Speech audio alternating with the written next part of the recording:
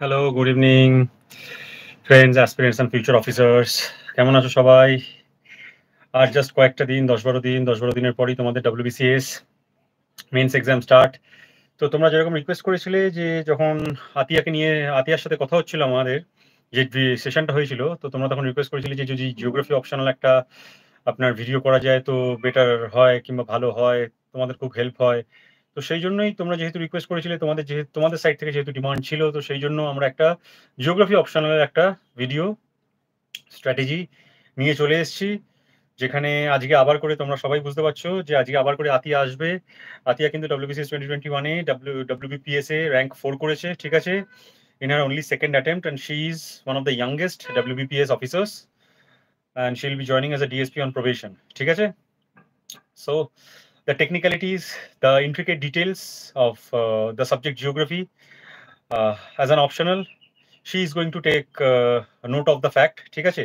বাকি জেনারেলিস্টিক যে ভিউ পয়েন্টগুলো আছে, অপশনাল কেন, কিসের জন্য, কি করে কি করবে না করবে, জেনারেলিস্টিক ভিউ পয়েন্টটা আমি দেবো, ঠিক আছে। তো এই জেনারেলিস্টিক ভিউ পয়েন্টটা প্রোভাইড করার জন্যই কিন্তু আজকে আমাদের এই কম্বাইন্ড ভিডিওটা, কারণ কি জেনারেলিস্টিক ভিউ পয়েন্টটা তোমার স্পেসিফাইড ফোকাসড ভিউ পয়েন্টের সাথে জরুরি লাগবে, ওকে। তো আর আরেকটা জিনিস যেটা আমি বলতে চাই যে তোমাদের কিন্তু কিছু স্যাম্পল অ্যান্সার্স, ঠিক আছে, আমি ড্রাইভ লিঙ্ক শেয়ার করে দিয়েছি। আতিয়া আমাকে যেগুলো পাঠিয়েছিল স্যাম্পল অ্যান্সার্স, যেগুলো তোমরা রেফার করতে পারো, how to right geography answers কিংবা geography note making strategies processes, ঠিক আছে, সেগুলোর জন্য। তো যারা জয়েন করেছো তারা কাইন্ডলি লাইক করে দাও সবাই ভিডিওটাকে, কারণ কি সবাই বুঝতেই পারছো this is a very unique and unusual video, যেটা খুব কম এরকম ইউটিউবে ভিডিও আছে, আর তোমাদের বেনিফিটের জন্যই ভিডিওটা আনা হয়েছে। তো this video is going to be a geography focused video, geography optional focused video basically। আর আমরা ছোট করে একটু প্রিলিমসেও কি করে জিওগ্রাফি কি কভার করতে হয় না করতে হয়, কি সোর্স, সবকিছুই বলে দেবো। ভিডিও ডেসক্রিপশনে চেক করবে, কারণ ভিডিও ডেসক্রিপশনে as my all other videos, video ডেসক্রিপশনে কিন্তু তোমাদের সবকিছু থাকে, ভিডিও ডেসক্রিপশনে কিন্তু সবকিছু থাকে তোমাদের, ঠিক আছে। সো আর কিছুক্ষণের মধ্যেই কিন্তু জয়েন করবে আতিয়া।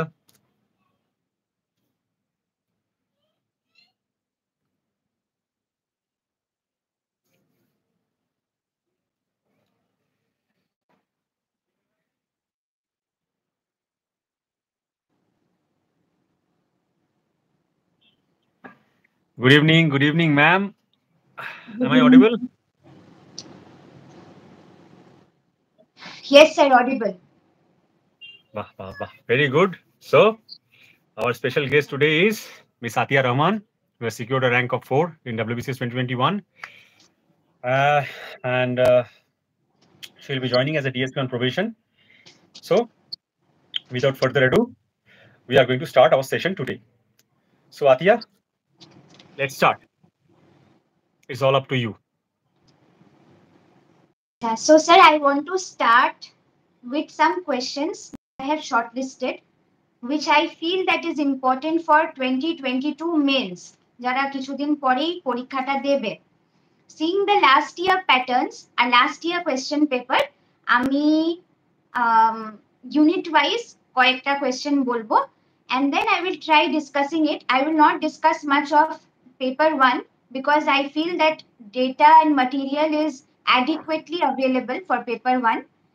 তো আমি বেশি ডিসকাস করব পেপার 2টা, স্পেশালি ওয়েস্ট বেঙ্গল জিওগ্রাফির পার্টটা।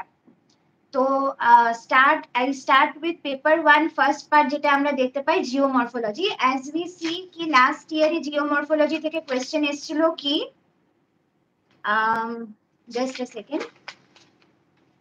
Examine the various processes involved in chemical weathering, indicate their role in bringing about topographical changes, discuss the differences between cyclic and non-cyclic concepts of landform evolution.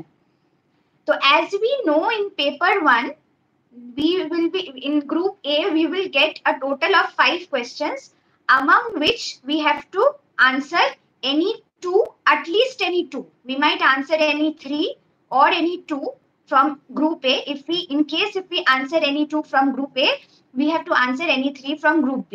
So আমার suggestion সবাইকে এটাই হবে যে try to answer 3 questions from group এ, কারণ geomorphology, climatology, oceanography আমার মনে হয় সবাই পড়ো, even for the people who normally reads geography as there GS subject. তো আমার মনে হয় গ্রুপ এ থেকে 3টে করাটা খুব ভালো হবে। হ্যাঁ, তো এবার জিওমরফোলজিতে আমার যেটা মনে হয় এই বছরে important question that can be landform evolution model, যেটা তোমাদের ডেভিস দিতে পারে, পেঙ্ক দিতে পারে, বা ডেভিস আর পেঙ্কের ডিফারেন্সিয়েশন দিতে পারে। হ্যাঁ, what is the main difference between Davies and Penck concept. আর আরেকটা যেটা খুব ইম্পর্টেন্ট হচ্ছে, দেখবে সিলেবাসে লেখা আছে fundamental concepts in geomorphology that is given by Thornbury.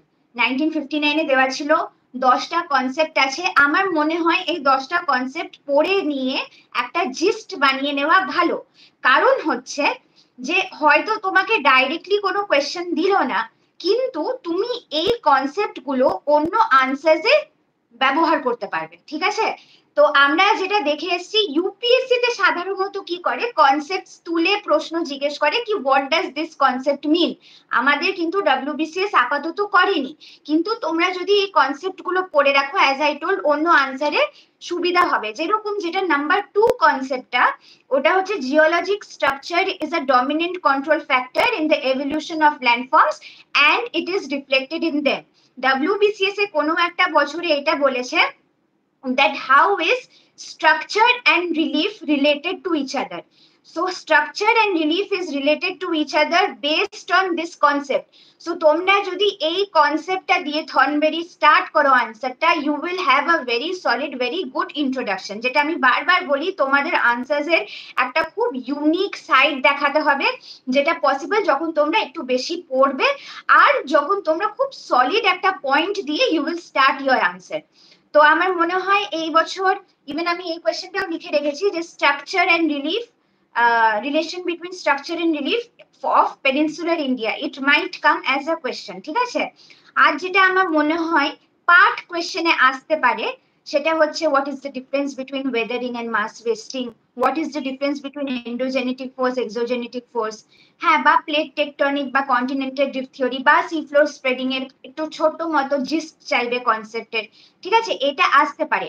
বড় কোয়েশ্চেন আরেকটা যেটা আসতে পারে সেটা হচ্ছে আইসোস্টেসি, কারণ আইসোস্টেসি আমাদের সময় তো আসেনি, আমার আগেরবারেও আসেনি। আমরা ভেবেছিলাম আমাদের সময় আইসোস্টেসিসটা আসতে পারে, কিন্তু যেহেতু আইসোস্টেসি আসেনি, তো আমার আইসোস্টেসি ইম্পর্টেন্ট। এরি আর প্র্যাটের কনসেপ্ট সবাই জানো, ওগুলো পড়তে হবে। এমনকি ওটা ডিফারেন্সিয়েশনও আসতে পারে, যেরকম ডেভিস আর পেঙ্কের ডিফারেন্সিয়েশন আসতে পারে, আইসোস্টেসির ক্ষেত্রে প্র্যাট আর এরির ডিফারেন্সিয়েশন আসতে পারে। তো I think this is enough for geomorphology part. আমি একটা জিনিস তোমাদেরকে বলতে চাইবো, সেটা হচ্ছে দ্যাট আমরা যদি geomorphology structure, process and time দেখবে যে আমাদের এভলিউশনের মডেলগুলো আছে, specially in the case of Davies. তো ওখানে 3টে পিভটাল রোল আছে 3টে জিনিসের, সেটা হচ্ছে স্ট্রাকচার, প্রসেস এন্ড টাইম। তো তোমরা এখানে আমি বলতে চাইবো এই আনসার্স গুলোতে একটা জিনিস দেখাতে পারো, that Davis's concept is based on the function of structure SPT, that is structure, process and time, and then you can talk about the paradigmic shift that has happened in the evolution of geography. প্রথমে ছিল নন paradigm, তারপরে ছিল classical paradigm যেটা 1785 থেকে 19th সেঞ্চুরিতে ছিল, তারপরে হচ্ছে historical paradigm যেটা হচ্ছে 1899 টু ফার্স্ট ওয়ার্ল্ড ওয়ার। এই হিস্টোরিক্যাল প্যারাডাইমে আমাদের এই কনসেপ্ট গুলো আসে, সেটা হচ্ছে ডেভিসের কনসেপ্ট, পেঙ্কের কনসেপ্ট, কিংয়ের কনসেপ্ট, হ্যাকের কনসেপ্ট। এই কনসেপ্ট গুলো আমাদের এই হিস্টোরিক্যাল প্যারাডাইমে আসে। আরেকটা লাস্ট যেটা হচ্ছে প্রসেস প্যারাডাইম, যেটা এখন আমাদের যারা রিসেন্ট জিওগ্রাফার ছিল, যেরকম চর্লি, স্ট্রলহার, স্কাম, এই জিওগ্রাফার গুলো বেসিক্যালি আমাদের হচ্ছে ফাইনাল যে স্টেজটা সেটা হচ্ছে প্রসেস প্যারাডাইমের পার্ট। তো তোমরা এরকম ভাবেও আনসারটা শুরু করতে পারো, যদি evolution of the model, evolution of ল্যান্ডফর্মের কোনো রকমের মডেল আসে বা ডিফারেন্স আসে, you can start the answer that how geography has had a paradigm shift since ancient period. ঠিক আছে, আমি চারটে প্যারাডাইমের নাম মেনশন করলাম, আমি আবার রিপিট করছি। একটা হচ্ছে নন প্যারাডিমিক, সেকেন্ড হচ্ছে ক্লাসিক্যাল প্যারাডাইম, থার্ড হচ্ছে হিস্টোরিক্যাল প্যারাডাইম, ফোর্থ হচ্ছে প্রসেস প্যারাডাইম। আর হিস্টোরিক্যাল প্যারাডাইমের মধ্যে আমাদের এই জিনিসটা আসে, সেটা হচ্ছে ল্যান্ডফর্ম এভলিউশন মডেলস গুলো। তো I guess it has a good, মানে this is a very good introduction that you can give. আর যেটা বলবো সেটা হচ্ছে আইসোস্টেসি ব্যাপারে আমার মনে হয় না বেশি কিছু তোমরা নতুন করতে পারবে সেই ক্ষেত্রে। সাবিন্দর সিং তো আমার মনে হয় সবাই ফলো করো জিওমরফোলজির জন্য, and it is sufficient. Make আইসো, মানে আনসার গুলো পয়েন্ট ওয়াইজ বানাও, বেশি থারোলি লিখবে না। মানে আনসার লিখবে, তার সাথে সাথে ডায়াগ্রাম দেবে, আইসোস্টেসিরও ডায়াগ্রাম আছে। And start the answer like আইসোস্টেসি অনেকে শুরু করে দেয় ডেফিনেশন দিয়ে, কি দুজনে কি কনসেপ্ট বলেছে, ওরকম ভাবে বলবে না। George, I don't exactly remember the name, প্লামবব নিয়ে একজন গেছিলেন মাউন্ট এভারেস্টের কাছে, যেখানে অ্যাট্রাকশনের ওই জিনিসটা উনি দেখেছিলেন, তখন এই কনসেপ্ট অফ আইসোস্টেসিটা এসেছিল। জর্জ, আমার মনে আছে না পুরো নামটা, তো তোমরা ওই বইটা পড়বে, তো ওখানে ইন্ট্রোডাকশনে তোমরা এই পার্টটা দেবে, that how did the concept of আইসোস্টেসি evolve. তো this will be a good introduction in that case. I guess I'm done with geomorphology. Second day আমি যাব হচ্ছে ক্লাইমেটোলজির কাছে। এখানে আতিয়া, হ্যাঁ হ্যাঁ আতিয়া এখানে আমি জাস্ট একটা জিনিস একটু বলবো, যে ধরো জিওমরফোলজি যেটা তোমার সাবিন্দর সিং যেটা তুমি বললে, সাবিন্দর সিং তো বিশেষ করে তোমার প্রচুর এক্সটেন্সিভলি তোমার লেখা আছে বইটা, বিশাল বড় বই, ঠিক আছে, ওটা এক্সটেন্সিভলি ওরকম ভাবে পড়তে গেলে poor cost to benefit ratio হয়ে যাবে। Basically those who R focusing on geomorphology, তাদের চ্যাপ্টার 2 আর চ্যাপ্টার 3, ঠিক আছে, চ্যাপ্টার 2 তে fundamental concepts of geomorphology, R chapter 3 তে থিওরিজ অফ ল্যান্ডফর্ম ডেভেলপমেন্ট। মানে if students specifically focus on the 2 chapters, মানে দেন it is going to be very beneficial for them, কারণ কি এখান থেকে ম্যাক্সিমাম কনসেপ্টটা তোমার উঠে আসবে। আর আরেকটা জিনিস হলো, মানে যে মেটেরিয়ালটা যেটা তৈরি করবে স্টুডেন্টসরা, যেটা মেটেরিয়ালটা তৈরি করবে সাবিন্দর সিং এর থেকে যেটা পড়বে হয়তো, সেটা তোমার সিলেক্টিভলি পড়তে হবে, কারণ কি এত সময় নেই যে পার্টিকুলার একটা টপিকে প্রচুর সময় দিতে পারবো, ঠিক আছে। আর এখানে আরেকটা জিনিস আমি একটুখানি ইনক্লুড করতে চাই, যেটা আতিয়া যেগুলো বলে দিল, দেখো তোমাদের আতিয়া যে কনসেপ্ট গুলো বললো, সেই ডেভিস, পেঙ্ক আর কিং এর যে কনসেপ্ট গুলো বললো, সেটা ছাড়াও তোমার যে স্লোপ অ্যানালিসিস বলে একটা জিনিস আছে তোমাদের, ঠিক আছে, জিওগ্রাফিতে।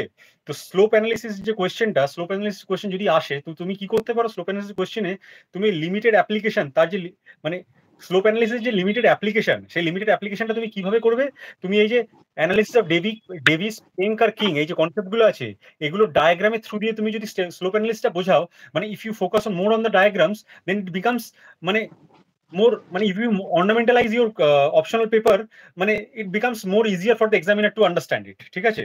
তো আমার মনে হয় যে এই ছোটখাটো জিনিসগুলো যেগুলো আতিয়া বলছে, সেগুলো তো obviously that will cover 90% of your optional preparation। আর আমি টুকটাক করে যেগুলো বলছি, এগুলো একটু মাথায় রেখে দিলে কি তোমাদের অপশনাল পেপার লিখতে কিন্তু খুব সুবিধা হবে। আশা করছি আতিয়া ঠিকঠাকই বলেছি। স্যার আপনি যেটা স্লোপ অ্যানালিসিসে বললেন, আমি ওটাকে একটু এলাবোরেট করতে চাই। যদি স্লোপ অ্যানালিসিসের কোয়েশ্চেন আসে, যেটা আসতেই পারে পার্ট হিসেবে, in the case of geomorphology, how will you start the answer? Firstly, you are going to tell the 4 parts of slope. আমরা নরমালি যেটা স্লোপ পড়ি, সেটা হচ্ছে the waxing period, তারপর হচ্ছে ফ্রি ফেস, তারপরে হচ্ছে কনস্ট্যান্ট স্লোপ, তারপরে হচ্ছে ওয়েনিং স্লোপ।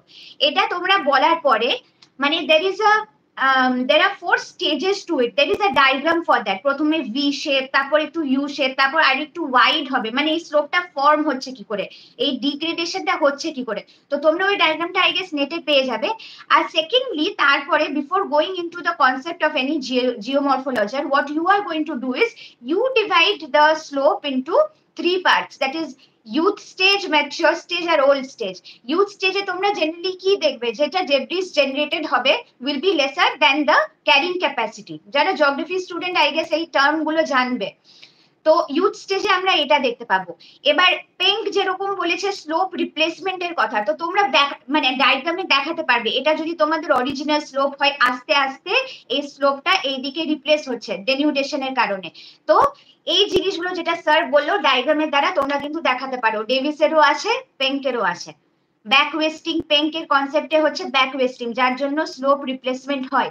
তো এই যে টার্মিনোলজিস গুলো আছে, it is very important for you to use this terminologies. তোমরা বাংলাতে লেখো কি ইংলিশে লেখো, দ্যাট ডাজন্ট ম্যাটার, বাট এই যে কি কনসেপ্ট গুলো, তো মানে আমার একজন জানাশোনা আছে যিনি ইউপিএসসি পেপার চেক করেন, তো জিওগ্রাফিরই অপশনাল পেপার।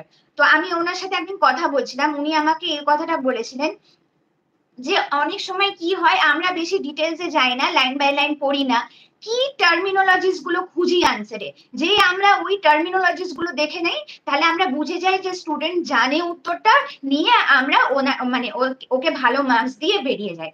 তো this is what I am trying to mention this terminologies.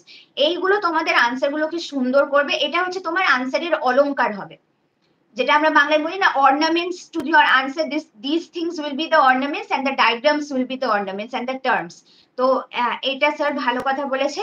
R king এর ক্ষেত্রে আমরা জানি প্যারালাল রিট্রিট থিওরি আছে। কিং এর আমার মনে হয় না বড় করে কোনোদিনও প্রশ্ন এসছে, নর্মালি ডেভিস আর পেঙ্কের আসে, কিন্তু যদি স্লোপের কথা বলা হয় দেন you can mention the three of them, এমনকি হ্যাকও মেনশন করা যায় সেই ক্ষেত্রে, কিন্তু অত ডিটেলসে না গেলেও হবে। যারা জিওগ্রাফি অনার্স স্টুডেন্ট তারা পড়ে থেকেছে, তাদের জন্য অসুবিধা হবে না মেনশন করার জন্য, কিন্তু যারা নন জিওগ্রাফি ব্যাকগ্রাউন্ড থেকে আসছে তারা অন্তত তিনটে মেনশন করবে, সেটা হচ্ছে ডেভিস, পেঙ্ক আর কিং। ঠিক আছে, তাহলে আমি স্যার ক্লাইমেটোলজিতে যাই। একদম ক্লাইমেটোলজি আমাদের সময় খুব কমন কোয়েশ্চেন এসছে, that is classification of climate according to Copen. ঠিক আছে, আর এটার merits R demerits and what is the importance of ozone layer and explain the process of formation and depletion। যেহেতু কোপেন চলে এসছে, ত্রিবার্থা জেনারেলি কোয়েশ্চেনে দেয় না বড় ভাবে, কারণ ত্রিবার্থার এতটাই ক্লাসিফিকেশন আসে যে it is actually impossible to remember all of them. তো আমার মনে হয় what can be important for this year is cyclone formation।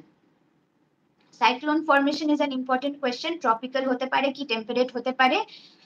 and আরেকটা ইম্পর্টেন্ট কোয়েশ্চেন হতে পারে, সেটা হচ্ছে স্যার তোমাদেরকে ড্রাইভে মনে হয় আমার মক টেস্টের দুটো যেটা আমি দিয়েছিলাম লাস্ট ইয়ার ওইটা শেয়ার করেছেন, তো ওখানে দেখবে একটা কোয়েশ্চেন আছে, শুরুতেই ওটা লেখা আছে যে why is Arabian Sea having more cyclone these days than Bay of Bengal। ওটা আনসারটা তো পুরো রেডি, আমি ওখানে মানে তোমরা যদি দেখো তো তোমরা পুরোপুরি রেডিমেড একটা আনসার পেয়ে যাবে। তো I think this can also be an issue, কারণ আমরা এই বছরও দেখেছি যে আরেবিয়ান সিতে যে সাইক্লোনটা হয়েছে ওটা মোর destructive then those are happening in the বে অফ বেঙ্গল। আর এইটা জেনারেলি হতো না আগে, যেহেতু এখানে একটা চেঞ্জ হয়েছে তার মানে this is important. R third যেটা আমি বলবো, monsoon can come as a part question. কি বলে দিল what is the characteristic of monsoon, কি what do you mean by এনসো R La Niña, La Niña and L Niño, sorry La Niña and L Niño difference, বা এনসো বলতে পারলো, হ্যাঁ যেটা সাদার্ন অসিলেশনের পার্ট, বা ওরা বলতে পারলো what are the characteristics of jet stream. Question can come anyway. তো আমার মনে হয় এই মনসুন পার্টটা এবারে ছাড়লে কিন্তু হবে না, যেরকম আমি লাস্ট বারে ছেড়েই দিয়েছিলাম, কারণ monsoon is a very complicated part, আর এত কিছু পড়ার আছে যে মানে it is quite complicated. But যারা এই ফার্স্ট তিনটে ইউনিটে ফোকাস করছো, আমি বলবো একটা জিনিসও ছাড়া লজিক্যাল হবে না। তোমরা অবশ্যই যদি ক্লাইমেটোলজি পড়ছো মনসুন পড়ে যাবে। আর যেটা পার্ট কোয়েশ্চেনে আসতে পারে সেটা হচ্ছে global climatic change or heat budget. Hit বাজেটটা আসতে পারে, heat budget is very common. R global climatic চেঞ্জের জন্য আমি একটা জিনিস মেনশন করতে চাইবো, সেটা হচ্ছে যে first if this question comes that হ্যাঁ কি গ্লোবাল ক্লাইমেটিক চেঞ্জটা কিভাবে হচ্ছে বা কোনো এলিউসিডেট করার জন্য বলা হচ্ছে, তো সেই ক্ষেত্রে তোমরা কি করবে কি firstly explain what is climatic change. Hobbes এর একটা ডেফিনেশন আছে HOBBS, পারলে ওই ডেফিনেশনটা দেবে। তারপর তোমরা দেখবে যদি সবিন্দর সিং তোমরা লাস্টের দিকে খোলো, বইয়ের লাস্টের দিকে এই গ্লোবাল ক্লাইমেটিক চেঞ্জ নিয়ে একটা চ্যাপ্টার আছে, কিভাবে নোটস তৈরি করতাম আচ্ছা যাই হোক, হ্যাঁ গ্লোবাল ক্লাইমেটিক চেঞ্জের একটা চ্যাপ্টার আছে, তো ওখানে দেখবে climatic change is not only cause by human মানে অ্যানথ্রোপোজেনিক কজেস, কিন্তু শুধু না, ওটার একটা এক্সটার্নাল কজও আছে একটা ইন্টারনাল কজও আছে। হ্যাঁ, এক্সটার্নাল কজের মধ্যে তোমার চেঞ্জ ইন দ্য অরবিটাল তোমার ওই যে স্পিড যেটা বলে, তারপর হচ্ছে সোলার ভেরিয়েবিলিটি, তারপর হচ্ছে change in the composition of atmosphere.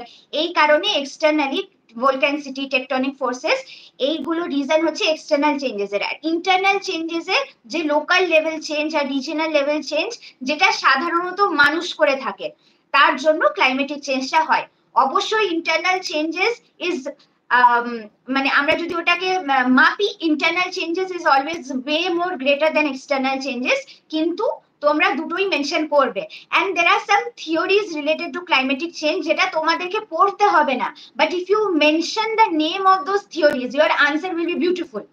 এবার তোমার কথা, তোমার টার্গেটটা হবে যে আমি আমার আনসারটাকে ইউনিক বানাবো, সুন্দর বানাবো, এনি হাউ।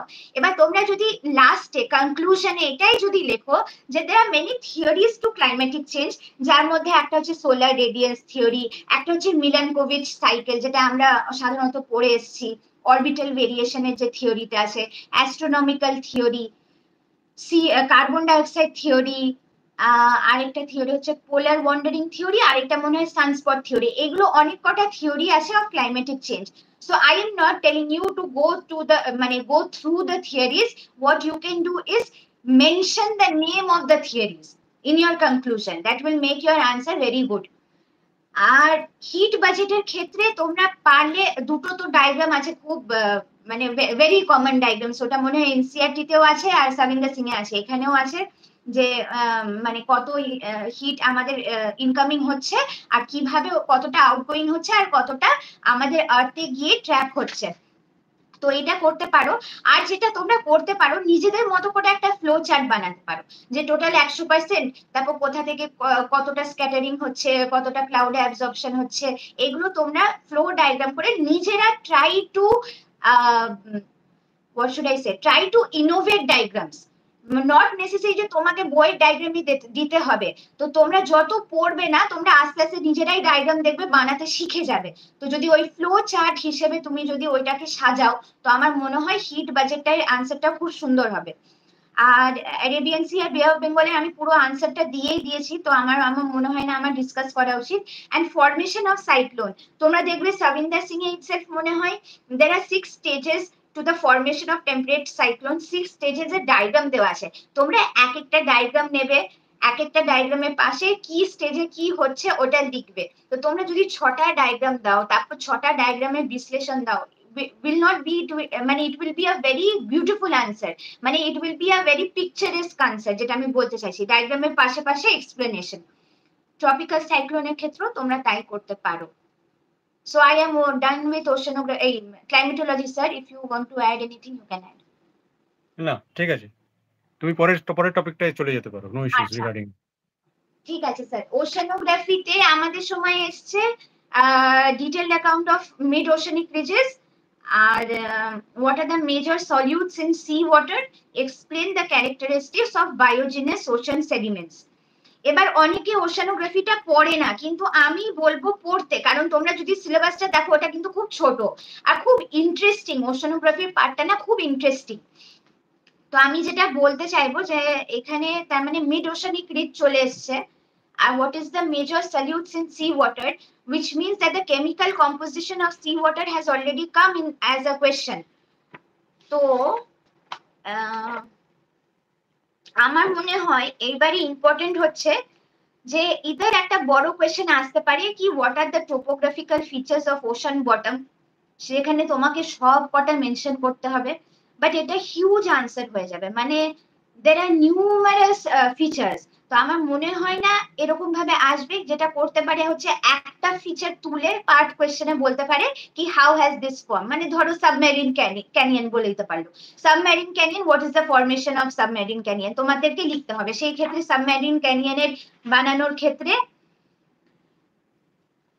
আমার নোটস মনে হয় স্যার দিয়েছে ড্রাইভে, আর প্লাস স্যার কয়েকটা নোটস দেখাবে যখন আমি ওয়েস্ট বেঙ্গল জিওগ্রাফি পড়াবো, তো তোমরা দেখতে পাবে, কোনো চিন্তা করতে হবে না। তোমরা একটু ভিডিও ডেসক্রিপশনটা দেখো, ভিডিও ডেসক্রিপশনে কিন্তু আতিয়ার পুরো জিওগ্রাফি অপশনাল বুক লিস্টটা পুরোটা দেওয়া আছে। আর আতিয়া যে স্যাম্পল অ্যান্সারগুলো, যেগুলো মক টেস্ট, যেগুলো ও বললো রেফার করলো, সেগুলো মক টেস্টের 2টো পেপার দেওয়া আছে, তোমরা ডাইরেক্টলি ওটা ডাউনলোড করে নিতে পারো, সেরকমভাবে শেয়ার করা আছে। আর তাছাড়াও কিছু মক অ্যান্সার দেওয়া আছে। আর আরেকটা জিনিস দেওয়া আছে, সেটা হলো G20 নিয়ে আতিয়াও বলবে পরে। G20 জন্য একটা পুরো ফুল নোট প্রিপেয়ার করা আছে। যে জিজ্ঞেস করছিল, রহিদুল জিজ্ঞেস করছিল ম্যাম কিভাবে নোটস বানাতো, ঠিক আছে? তো G20 যে নোটসটা দেওয়া আছে, ওটা ডাউনলোড করলেই তুমি বুঝে যাবে একটা নোটস হলিস্টিক্যালি কি করে বানাতে হয়, ঠিক আছে? How to make a notes হলিস্টিক্যালি, সেখানে কোন কোন অ্যাঙ্গেল থেকে একটা নোটস বানানো হয়, কোন একটা টপিককে কোন কোন অ্যাঙ্গেল থেকে কভার করা হয়, সেই জিনিসটা বোঝার জন্য G20 যে নোটসটা দেওয়া আছে সেই নোটসটা তুমি একটুখানি ফলো করো, তাহলেই বুঝে যাবে একটা নোটস কি করে বানাতে হয়। আর আতিয়া যেটা ওশানোগ্রাফি নিয়ে বলছিল, ওশানোগ্রাফি খুব বড় হয়ে যাবে। আতিয়া ওশানোগ্রাফিটা কভার করুক, তারপর আমি একটা দুটো কথা একটু বলবো। আতিয়া তুমি হুম কন্টিনিউ করো। হুম। হুম তো যেটা বলছিলাম কি how can you start this answers, মানে ধরো কোনো একটা ফিচার বলে দিল কি ডেসক্রাইব দিস ফিচার বা ওর ফরমেশন প্রসেসটা জিজ্ঞেস করলো। তো তোমরা ফার্স্টলি যেটা আমাদের ওশানের যে স্লোপটা আছে, মানে কন্টিনেন্টাল শেলফ, তারপর স্লোপ, তারপর যেটা বেন্থিক জোন পাওয়া যায়, তো ওই স্লোপটার তিনটে ভাগ আছে, আমি জানি না কতজন জানো। 200 মিটার্স অব্দি it is known as epipelagic zone, তারপরে 200,000 meters it is known as mesopelagic zone, 4,000 meters it is known as bathypelagic zone, 6,000 meter it is known as abyss pelagic zone, and মানে below 6,000 meter it is known as hadopelagic zone. তো তোমরা যদি এই ডায়াগ্রামটা আমি স্যারকে পরে share করে দেবো, এই ওশানিক জোনটা দেখিয়ে তারপরে বলো যে কোন জোনে আমরা এই ফিচারটা দেখতে পাবো, তোমার আনসার শুরুতেই একটা খুব সুন্দর ইন্ট্রোডাকশন পেয়ে যাবে। তারপরে যে তোমাদের যে বই তোমরা রেফার করবে, আমি কে সিদ্ধার্থ রেফার করতাম, তো ওই ডায়াগ্রাম, মানে ধরো আমি কথার কথা বলছি, সাবমেরিন ক্যানিয়নটা দিল, তো you will draw a diagram, then you will tell the formation. Submarine canyon এর ক্ষেত্রে আমার যতদূর মনে আছে, there are other theories related to submarine canyon, নাম আছে কয়েকটা থিওরির, আমার at present মনে আসছে না নামগুলো, তোমরা যদি বই ফলো করো দেখবে কয়েকজনের থিওরি দেওয়া আছে যে এরকম ভাবে সাবমেরিন ক্যানিয়ন ফর্ম হয়েছে। You don't have to learn the theories, বা ওনাদের থিওরি তোমাকে বলতেও হবে না, যেটা একদম মানে ইউনিভার্সাল কনসেপ্ট কি হ্যাঁ একটা ক্যানিয়ন কিভাবে তৈরি হচ্ছে, তোমরা ওইটা লিখবে, নিয়ে লাস্টে তোমরা লিখবে কি হ্যাঁ এরকম অন্য অন্য মানুষজনও এরকম এরকম বলেছে বা এরকম এরকম থিওরি দিয়েছে, তো এইটা মেনশন করে you can conclude your answer. তো আমার মনে হয় এটা ইম্পর্টেন্ট। আরেকটা যেটা বড় হয়ে আসতে পারে সেটা হচ্ছে কোরাল রিফ। কোরাল রিফ কিছুদিন আগে নিউজেও ছিল, তো আমার মনে হয় coral reef is an important question this year. So they can ask you that how is, firstly they can ask you that how is coral reef formed, হ্যাঁ, বা ওরা বলতে পারে কি কোরাল রিফ যেটা আমরা বলি কি বলে স্যার ওইটা, কোরাল ডেপ্লিশনের টার্মটা কি জানো? Coral bleaching, right. হ্যাঁ, ব্লিচিং। হ্যাঁ, কোরাল ব্লিচিংটা কিভাবে হচ্ছে আমরা সেই ক্ষেত্রে বলতে পারবো। এবার তোমরা যদি জানো যে কোরালের ব্যাপারে যদি তোমরা জানো, জুজেন্থেল বলে একটা জিনিস আছে ওদের বডিতে, তো এই জুজেন্থেলটা যখন ওরা লুজ করতে লাগে না, তখনই ওই ব্লিচিংটা স্টার্ট হয়ে যায়। এবার দের আর ভেরিয়াস রিজন কেন এই কোরাল ব্লিচিংটা হচ্ছে। যে কন্ডিশন গুলো দরকার একটা কোরাল রিফ ফর্ম করার জন্য, যখন সেই কন্ডিশন গুলো কন্ট্রাডিক্ট করতে লাগে, তখনই আমাদের ব্লিচিং গুলো আরম্ভ হয়ে যায়। এটা ভেরি ইজি কনসেপ্ট। আর তোমরা যখন আনসারটা ধরো, কথা এলো that what do you mean by coral bleaching and what are the measures by which you can stop it, তো সেই ক্ষেত্রে তোমরা অলসো ইউ ক্যান মেনশন, মানে তোমাকে দেখো আনসারটা সুন্দর বানাতে হবে, তো সেই ক্ষেত্রে কি করব আমরা, যে প্রথমে কোরাল রিফের ডেফিনেশন দিলাম, তারপর নেসেসারি কন্ডিশনস গুলো লিখলাম, তারপর লিখলাম কি কয়টা টাইপ আছে কোরাল রিফের, একটা হচ্ছে ওই যে fringing reef, barrier reef, atoll, অনেক কিছু আছে, টেবিল রিফ, অনেক কটা ভেরিয়েশন আছে। তোমরা কিছু না, একটা ফ্লো চার্ট বানিয়ে দাও, তোমাদের খালি নামগুলো মনে রাখো, তোমাদের ওর ভেতরে কি আছে কিচ্ছু জানতে হবে না, ডিফারেন্সেসও জানতে হবে না, just make a flow chart, it will make your answer very beautiful, and then you go to the point কি কেন আমাদের ব্লিচিং হচ্ছে। পারলে ডেটা দাও, নেটে খুঁজলে তোমরা পাবে কোরাল ব্লিচিং লাস্ট যদি বলি 10 বছরে বা 100 বছরে কিভাবে হয়েছে, তোমরা একটা গ্রাফ পাবে। যদি গ্রাফ না আঁকতে পারো, লাইন ডায়াগ্রাম করে দাও, কোনোভাবে একটা ডায়াগ্রাম আঁকাও, দেখাও যে কিভাবে আমাদের কোরাল ব্লিচিংটা এট প্রেজেন্ট ইনক্রিজ হচ্ছে। আর যেটা বলতে চাইবো, কোরাল মানে কোরাল ফরমেশন থিওরিও কয়েকটা আছে, যেরকম সাবসিডেন্স থিওরি অফ ডারউইন, একটা হচ্ছে স্ট্যান্ড স্টিল থিওরি অফ মুরে, তারপর হচ্ছে glacial control theory of DALL-E. এই নামগুলো মনে রাখো, আমি বারবার বলছি এই নামগুলো মনে রাখো। Conclude your answers with this, after this you can conclude your answers কি হ্যাঁ এই থিওরিজ গুলো আছে। আর যদি ব্লিচিং এর কথা আসে তো বলবে কি হ্যাঁ যেহেতু আমরা দেখতে পাচ্ছি এই গ্রাফ থেকে কি এই মানে মানে রিসেন্টলি আমরা কি ট্রেন্ডটা দেখতে পাচ্ছি, বেশি ব্লিচিং হচ্ছে, কেন হচ্ছে? পলিউশনের জন্য, এটা খুব কমন ব্যাপার। সেডিমেন্ট বেশি থাকলে ওখানে কোরাল রিফ গুলো সার্ভাইভ করতে পারবে না, ঠিক আছে? তো এইরকম ভাবে মানে ভেবে চিনতে একটা তোমরা কনক্লুশন দিতে পারবে।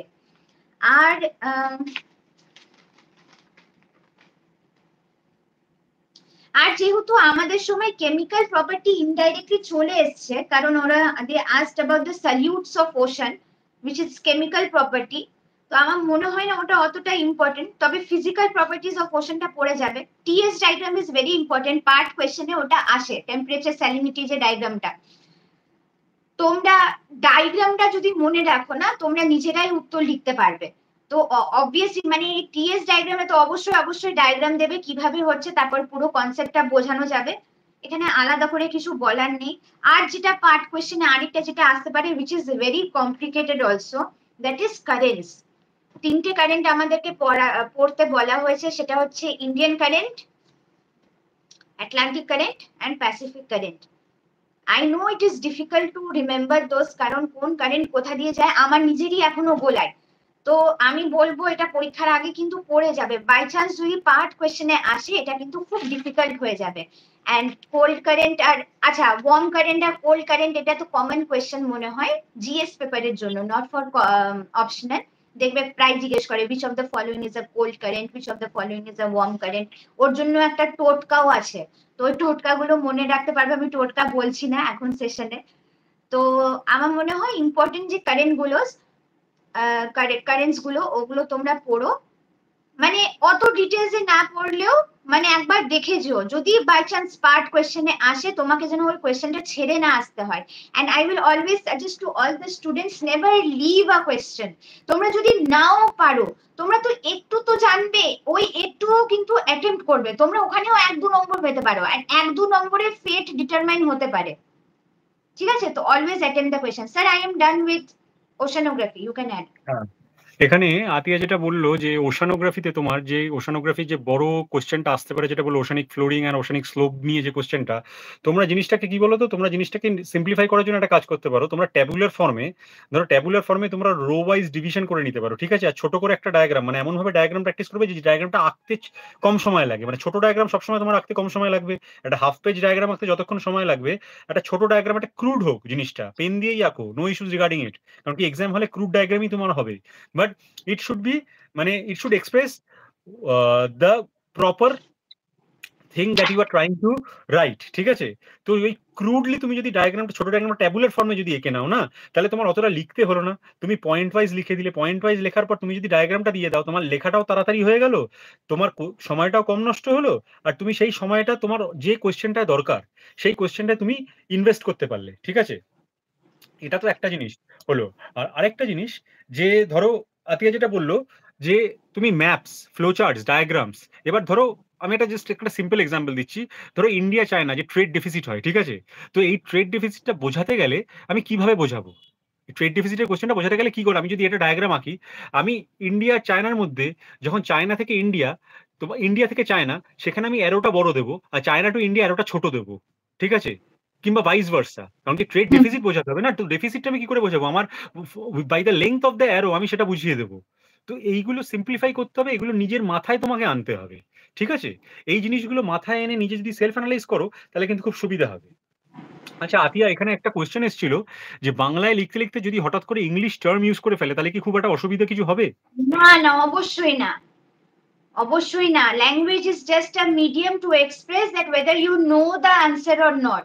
ইট ডাজ নট ম্যাটার তুমি কোন ল্যাঙ্গুয়েজে লিখছো, তবে ওই টার্মিনোলজিস গুলো কিন্তু অবশ্যই ইউজ করতে হবে। বাংলারও ওই টার্মিনোলজিস গুলো আছে, আমি তো কিছুই জানি না বাংলার ক্ষেত্রে। যাই হোক, নিশ্চয়ই বাংলারও ওই টার্মস গুলো আছে, তোমরা বাংলাতে হোক ইংলিশে হোক use the terms, this is what I want to say. আচ্ছা, আর আরেকটা জিনিস আমি বলবো, যেটা আতিয়া বললো যে তোমাকে পরীক্ষার হলে কোনো কোয়েশ্চেন ছাড়বে না, ঠিক আছে? কোয়েশ্চেন ছাড়বে না কেন বলছি আমি, ধরো তুমি কোনো কোয়েশ্চেন জানো না, ঠিক আছে? কোয়েশ্চেন টার্মটা হয়তো তোমার নতুন একদম লাগছে, ঠিক আছে? সেই কোয়েশ্চেন টার্মটা নতুন যতই লাগুক না কেন, ধরো একটা পার্টিকুলার টার্ম সিউডো ভলকানিজম, ঠিক আছে? সিউডো মানে ফেক, তোমরা সবাই জানো, ঠিক আছে? এবার ভলকানিজম, এই ভলকানিজমের সাথে তুমি কি রিলেট করতে পারো তোমাদের জিওগ্রাফিতে? ফ্লো প্রসেসেস লাইক আর্থ ফ্লো, মাড ফ্লো, ক্রিপ, এক্সেট্রা। ঠিক আছে, এটার রেফারেন্সে তুমি কি দিতে পারো? গিজার্স, হট স্প্রিংস, এই রেফারেন্স গুলো দিতে পারো। ঠিক আছে, which are similar to volcanic flow minus the এন্ডোজেনেটিক lava. ঠিক আছে, তুমি এইটা দিতে পারো। তো কি জিনিসটা কি, তুমি যেটা তোমার আনকমন লাগবে, আনকনভেনশনাল যে কোয়েশ্চেনটা তুমি দেখতে পাচ্ছ, তোমার মনে হচ্ছে যে হ্যাঁ এটা আমি পড়িনি, তো তুমি সবসময় রিলেট করবে যে তুমি সিলেবাসে কোন টপিকের সাথে সেই রিলেশনটা আনতে পারছো। সিলেবাসে যে টপিকের সাথে রিলেশনটা আনতে পারবে সেই রিলেশনটাই তুমি বলে দেবে। কারণ কি, যেরকম আতিয়া বললো, even a single mark can make or break. ঠিক আছে, তো ওই সিঙ্গেল 1-2 নাম্বারই তুমি ছেড়ে দিলে তো তুমি 0 পাচ্ছ। ঠিক আছে, আর তুমি ছেড়ে না দিলে তুমি 1-2 তো পাচ্ছ। Even those 2 marks R more important. ঠিক আছে, সো আতিয়া, লেটস কন্টিনিউ।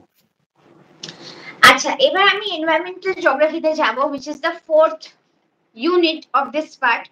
দো আমি এনভায়রনমেন্ট জিওগ্রাফিটা ডিটেলসে পড়িনি, কারণ আমার এখান থেকে অ্যাটেম্প্ট করার ইচ্ছে ছিল না।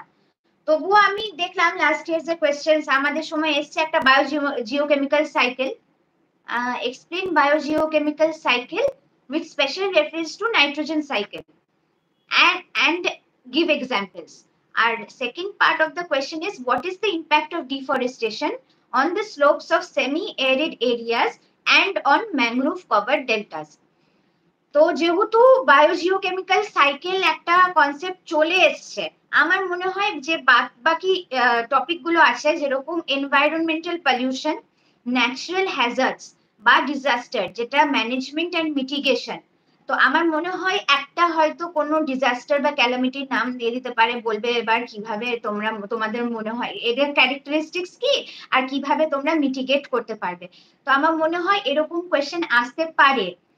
আর সেই ক্ষেত্রে how will you approach to the answer is first, এই ক্ষেত্রে তো তুমি ডায়াগ্রাম দিতে পারবে না, কোনো মানুষ ডায়াগ্রাম দিতে পারে না। এই ক্ষেত্রে একটা করতে পারো কি, মানে একটা হ্যাজার্ড আর একটা হচ্ছে ক্যালামিটিস, বা তোমার যেটা আমরা বলি হচ্ছে কি বলি জানো, ডিজাস্টার। হ্যাঁ, Hazard and disaster, you can make a flow chart of that. কি হ্যাঁ, দু রকমের জিনিস হতে পারে। হ্যাজার্ড এন্ড ডিজাস্টারের মধ্যে ভালো একটা পার্থক্য আছে, একটা ম্যানমেড, একটা হচ্ছে ন্যাচারাল। ঠিক আছে, তো এবার তোমরা ওরকম ভাবে একটা ফ্লো চার্ট বানাতে পারলে। এবার ধরো কথার কথা বলছি, আর্থকুয়েক এলো, কথার কথা আর্থকুয়েক এলো, ফার্স্টলি স্টার্ট দ্য আনসার, তোমরা একটা ইন্ট্রোডাকশন দাও। তোমরা যেহেতু geography student, you will obviously know how earthquake happens, right? তো you start writing the answer that way. তারপরে হোয়াট আর দ্য ক্যারেক্টারিস্টিক্স, তোমরা লিখলে সেখানে এফার্টস কি কি আমরা দিতে পারি, মানে ফর মিটিগেশন পারপাসে। দের আর নিউমারাস হেডকোয়ার্টার্স, মানে যেটা ওই আর্থকুয়েক মিটিগেশনের, সুনামির জন্য TWES আছে, আর্থকুয়েকের জন্য আমার এখন মনে আসছে না। তো এই মিটিগেশন সেন্টার্স গুলো তোমরা নেটে সার্চ করবে, মানে এরকম এরকম একটা হেডকোয়ার্টার তৈরি করা আছে ইন্ডিয়াতে, অনেক কটাই আছে, একটা না, মানে যেগুলো হট জোনস, মানে যেখানে হতে পারে হট স্পটস যেটাকে বলে, সেখানে মানে যেখানে আর্থকুয়েক ধরো বেশি হয়, সেই জায়গায় কিন্তু ওরকম ভাবে এক একটা করে ইনস্টিটিউট তৈরি করা হয়েছে যারা স্টাডি করে এই ব্যাপার নিয়ে। You can mention the names of those institute. আর এখানে এটাও বলতে চাইবো, you can also draw an India's map. আর তোমরা যে 4টে জোন আছে, 5টা জোন কিন্তু নর্মালি আছে, ইন্ডিয়াতে 4টে জোন আছে, এটা মনে রাখবে। তো ওই 4টে জোন তোমরা মার্ক করতে পারবে। তো এখানে তোমার হয়ে গেল একটা ডায়াগ্রাম। আরেকটা যেটা তোমরা করতে পারবে, ডেটা দিতে পারবে। বা ধরো একটা বড় সড়ো আর্থকুয়েক কোনোদিনও এসেছিল, সেই আর্থকুয়েকের ব্যাপারে তোমরা বলতে পারবে। ধরো ওই বান্দা একে যে আর্থকুয়েক 2004, যেটা আর্থকুয়েক আর সুনামির সাথে সাথে এলো, তো তোমরা ওইটার কথা বলতে পারো। আর ডেটা দেওয়া যেতে পারে যে আমাদের ক্যাজুয়ালিটিস কত হয়েছিল, কতজন মারা গেছিল, কতটা লাইফ আর প্রপার্টির ডিস্ট্রাকশন হচ্ছে এই ক্যালামিটিস এর কারণে, এটা তোমরা দিতে পারো। আর লাস্টে একটা ভালো conclusion related to administrative line, কি হ্যাঁ মানে এটা আমাদের জন্য কেন, মানে এই মিটিগেশনটা করা কেন নেসেসারি, কি ডিজাস্টারের আগে আমাদের কি কি মেথডস নিতে হবে। হ্যাঁ, আরেকটা জিনিস তোমরা যেটা করতে পারো হচ্ছে, একটা হয় দুটো ম্যানেজমেন্ট হয়, একটা হচ্ছে প্রি ডিজাস্টার ম্যানেজমেন্ট, মানে ডিজাস্টার আসার আগে যখন ওয়ার্নিং দিয়ে দেয় আমরা, তারপরে মানে কিভাবে প্রসিডিয়ার করব, মানে প্রসিডিংস গুলো করব। যেরকম ধরো যদি সুনামি আসে, যারা কোস্টের কাছাকাছি যে হাউসেস গুলো থাকে, আমরা সবাইকে বলবো কি তোমরা রিলোকেট করো, ওদেরকে রিহ্যাবিলিটেট করতে হবে। তো সে এরকম একটা হচ্ছে প্রি ডিজাস্টারের একটা মিটিগেশন হয়, আর একটা হচ্ছে পোস্ট ডিজাস্টার, মানে ডিজাস্টার হয়ে যাওয়ার পরে এবার আমরা কিভাবে কি করব, তো সেইভাবেও হয়। আর আমার এখানে একটা কথা মনে পড়ে গেল এই উত্তরটা বলতে বলতে, আমাকে মানে একটা মক পিটিতে জিজ্ঞেসও করা হয়েছিল কি, ধরো তুমি একটা জায়গার ভিডিও, ভিডিও, আর ওখানে তোমার সুনামি হয়েছে, পুরো এরিয়াটা ফ্লাড হয়ে গেছে, তুমি ওই স্পটে পৌঁছাতে পারছো না, তুমি ওইখানে বসে কিভাবে ডাইরেকশন দেবে বা কিভাবে ওই সিচুয়েশনটাকে কন্ট্রোল করবে। তো তোমরা বুঝতে পারছো দিস, এই কারণে আমি জানি না আগে সেশনে বলেছিলাম কিনা, জিওগ্রাফি এমন একটা সাবজেক্ট যেটা তোমার প্রিলিমসে কাজে লাগবে, মেন্সে কাজে লাগবে, ইন্টারভিউতে বহু মানে খুব বড় ভাবে কাজে লাগবে। তোমার ব্যাকগ্রাউন্ড যাই হোক না কেন, জিওগ্রাফির প্রশ্ন অবশ্যই অবশ্যই থাকবে। তো এই ক্ষেত্রে তোমাকে মিটিগেশন, যদি তোমরা পড়ে থেকেছো, নাও পড়ে থেকেছো, তোমরা তাও বলতে পারো যে কিভাবে মিটিগেশন হতে পারে, খুব লজিক্যাল সেন্স দিয়ে উত্তরটা দেওয়া যেতে পারে। আমার মনে হয় এই কটাই ইম্পর্টেন্ট। তবে বাদ বাকিগুলো আমি যদি কেউ এনভায়রনমেন্ট জিওগ্রাফি পড়তে চাই, মানে 3 units you have to study in details. তো যারা এনভায়রনমেন্ট জিওগ্রাফি পড়তে চাইছো তারা অবশ্যই অবশ্যই ডিটেলসে পড়বে। ওখানে অনেক ছোট ছোট কয়েকটা টার্মিনোলজিস আছে, যেরকম ফুড চেন, ফুড ওয়েব, ওটা হয়তো পার্ট কোয়েশ্চেন হিসেবে চলে আসতে পারে। তো সেই ক্ষেত্রে তোমরা যেন বলতে পারো। তারপর ওই যে পিরামিডস গুলো আছে, এনার্জি পিরামিড, বায়োমাস পিরামিড, কোনটা ইনভার্টেড কোনটা আপরাইট, এগুলো এগুলো যেন তোমরা তোমাদের জানা থাকে। তোমাদের তো জানা আছেই, এগুলো তো জিএস এ আসে, কিন্তু এইগুলো যেগুলো তোমরা জিএস এর জন্য পড়েছো, try to incorporate this in your men's answer, তাতে তোমার আনসারটা যাতে আরো সুন্দর হয়ে ওঠে। বাস sir, I am done with environment geography. If you want to add, you can add. এবার এনভায়রনমেন্টাল জিওগ্রাফিতে আতিয়া যেটা প্রথমেই বললো যে দেখো এনভায়রনমেন্টাল জিওগ্রাফিতে হ্যাজার্ড ডিজাস্টার এরকম টাইপের কোশ্চেনে তুমি ডায়াগ্রাম দিতে পারবে না, কিন্তু ডায়াগ্রাম দেওয়ার মতো তোমার কিছু নেই। এবার ডায়াগ্রাম দিলে কি ইরেলেভেন্ট হয়ে যাবে, but you should provide relevant diagrams. তো তুমি ডায়াগ্রাম যখন দিতে পারছো না, তুমি কি দিতে পারবে, তুমি ম্যাপস দিতে পারবে, ঠিক আছে? মানে রিসেন্ট হ্যাজার্ডস কিংবা ডিজাস্টার্স কোথায় হয়েছে, কেন হয়েছে, যেরকম আতিয়া বললো 4টে জোন আছে আমাদের, seismic zone, seismic prone zone, ঠিক আছে? তো তুমি সেরকম ভাবে ইন্ডিয়ার ম্যাপটা ধরো কোনো একটা রেফার করছো, তুমি ওয়েস্টার্ন ইন্ডিয়া কিংবা সাদার্ন ইন্ডিয়া কিংবা ইস্টার্ন ইন্ডিয়া, তুমি সেই পার্টিকুলার ওয়েস্টার্ন ইন্ডিয়া রেফার করলে শুধু ওয়েস্টার্ন ইন্ডিয়ার ম্যাপটাই আঁকবে, গোটা ইন্ডিয়ার ম্যাপ আঁকবে না, ঠিক আছে? তুমি ম্যাপের থ্রু দিয়ে বোঝাবে জিনিসটা, ঠিক আছে? এবার ম্যাপের থ্রু দিয়ে বোঝানোর পর এবার তুমি যেহেতু এনভায়রনমেন্টাল জিওগ্রাফিতে তুমি আর কি করে তোমার অ্যান্সারটাকে আরটুখানি তুমি ইউনিক করতে পারো। ইউনিক করতে পারো ইন দ্য সেন্স গভর্নমেন্টের যে ডেটা, ঠিক আছে? তোমার আতিয়া যেরকম বললো যে গভর্নমেন্টের ডেটা তোমার মিটিগেশন ক্যারেক্টারিস্টিক্স কিংবা তোমার আরো গভর্নমেন্টের যে ডেটা থাকে, তোমার যে ডেটাটা প্রোভাইড করে, যে ডেটা কালেকশন হয় গভর্নমেন্টের থ্রু দিয়ে, ঠিক আছে? সেই ডেটা কালেকশনে তুমি ট্যাবুলার একটা চার্ট দিয়ে দিতে পারো যে ফ্রম 2016-17 তো 2019-20 এই ডেটা কালেকশন হয়েছে, এই ডেটা কালেকশনের বেসিসে আপনার এই ডিসিশনস গুলো হয়েছে, যেটা লাস্টে কনক্লুশনে বললো ফর অ্যাডমিনিস্ট্রেটিভ স্পেসিফিক কনক্লুশনস যেগুলো, ঠিক আছে? তো তুমি তুমি যদি এরকম ভাবে নিজের অ্যান্সারটাকে ইউনিক করো by providing tabular charts and maps, তাহলে অবভিয়াসলি তোমার ডায়াগ্রাম না দিলেও কিন্তু অ্যান্সারটা ততটাই তোমার রেলিভেন্সি ক্যারি করবে যতটা তোমার ডায়াগ্রাম থাকলেও ক্যারি করতো। ওকে, সো ডায়াগ্রাম সব জায়গায় দেওয়ার দরকার নেই, but maps you can give in each and every question, and this is the first thumb rule of geography optional, তোমাকে ম্যাপস প্রত্যেকটা কোশ্চেনে তুমি ম্যাপ দিতে পারো, ঠিক আছে? বাট ডায়াগ্রাম তুমি বুঝে শুনে দেবে যেখানে ডায়াগ্রাম দেওয়ার দরকার আছে, ঠিক আছে? Atia, I'm done with it, so let's proceed to the next topic. Yes sir, এবার আমি পার্ট বি তে চলে আসি। আই এম ডান না? 5টা কভার করেছি না আরেকটা বাকি মনে হয়? আরেকটা বাকি আছে, 3টে আর একটা হয়েছে, 4টে হয়েছে। হ্যাঁ স্যার, এক সেকেন্ড, ওটা মনে হয় রিজিওনাল জিওগ্রাফি না কি আসে, বেশ ওটা আমি পড়িনি তো আমার মাথায় নেই ও কি আসে, একবার দেখতে হবে আমাকে। কার্টোগ্রাফি আছে মনে হয় তোমার, খুব সম্ভব কার্টোগ্রাফি। হ্যাঁ হ্যাঁ রাইট, কার্টোগ্রাফি। ও, কার্টোগ্রাফি তো আমি পড়েছি। আচ্ছা, কার্টোগ্রাফি আমি বলছিলাম না এই কারণ আমি কিছু লিখিও নি, কারণ আমি জানি স্টুডেন্টসরা এটা অ্যাটেম্প্ট করে না। আর আমার প্লাস পয়েন্ট ছিল আমার মাস্টার্স স্পেশালাইজেশন কার্টোগ্রাফি ছিল, তো আমার ক্ষেত্রে ওটা খুব সুবিধা হয়েছিল। আর আমি এটা অনেককেই বলি যে কার্টোগ্রাফি ইজ ভেরি স্কোরিং, যেহেতু ওটা কেউ অ্যাটেম্প্ট করে না, কেউ উত্তরটা লিখলে না মানে এক্সামিনার খুশি হয়ে যায় আর মার্কসটা দিয়ে বেরিয়ে যায়।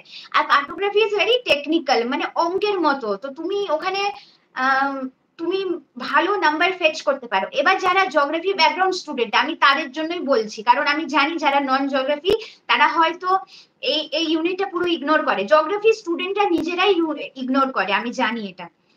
তো যেটা বলবো হচ্ছে, আমাদের সময় কি কোয়েশ্চেন এসেছিল যে পোলার জেনিথাল প্রজেকশনের ক্যারেক্টারিস্টিক্স কি, প্রিন্সিপালস প্রপার্টিজ, আর এসছে EMR discuss in details how electromagnetic radiation interacts with atmosphere, how RS and GIS can be used for hazard management. এবার আমি যেটা বলবো, সমস্ত যেটা প্রজেকশনস গুলো আমাদের আছে, যেরকম পোলার জেনিথাল স্টিরিওগ্রাফিক প্রজেকশন, তারপর হচ্ছে conical projection, bonds projection, marketers projection, আর সাইনোসুডাল প্রজেকশন, আর কি আছে, আরো অনেক কটা আছে যেগুলো মেনশন করা আছে মনে হয় সিলেবাসে, তোমরা ওগুলো ভালো করে পড়বে। আর যেটা মার্কেটার্স প্রজেকশনে দেখবে রম্ব লাইন বলে একটা জিনিস আছে, রম্ব লাইন ইজ ভেরি ইম্পর্টেন্ট, ওটা পার্ট কোয়েশ্চেনে মার্কেটার্স এর সাথে আসে, তো ওইটা পড়বে যদি তোমরা পড়তে চাও। রাম্ব লাইনও বলে, অনেক জায়গায় রম্ব লাইনও বলে, RHUMB ইজ দ্য স্পেলিং। আচ্ছা, আর যেটা আমি বলবো হচ্ছে রিমোট সেন্সিং আর জিআইএস এর ক্ষেত্রে যারা আবার বিটেক ব্যাকগ্রাউন্ড থেকে যারা জিওগ্রাফি নিয়েছে তারা আবার এই জায়গাটা খুব পছন্দ করে, কারণ এটা একটু ওদের সাবজেক্ট, মানে ফিজিক্স রিলেটেড। তো অবশ্যই অবশ্যই এইগুলো মানে পড়তে পারো তোমরা। প্যাসিভ সেন্সর কাকে বলে, অ্যাক্টিভ সেন্সর মাঝে মাঝে ডিফারেন্স বলে, what is the difference between raster data, vector data, this is very common question that is asked.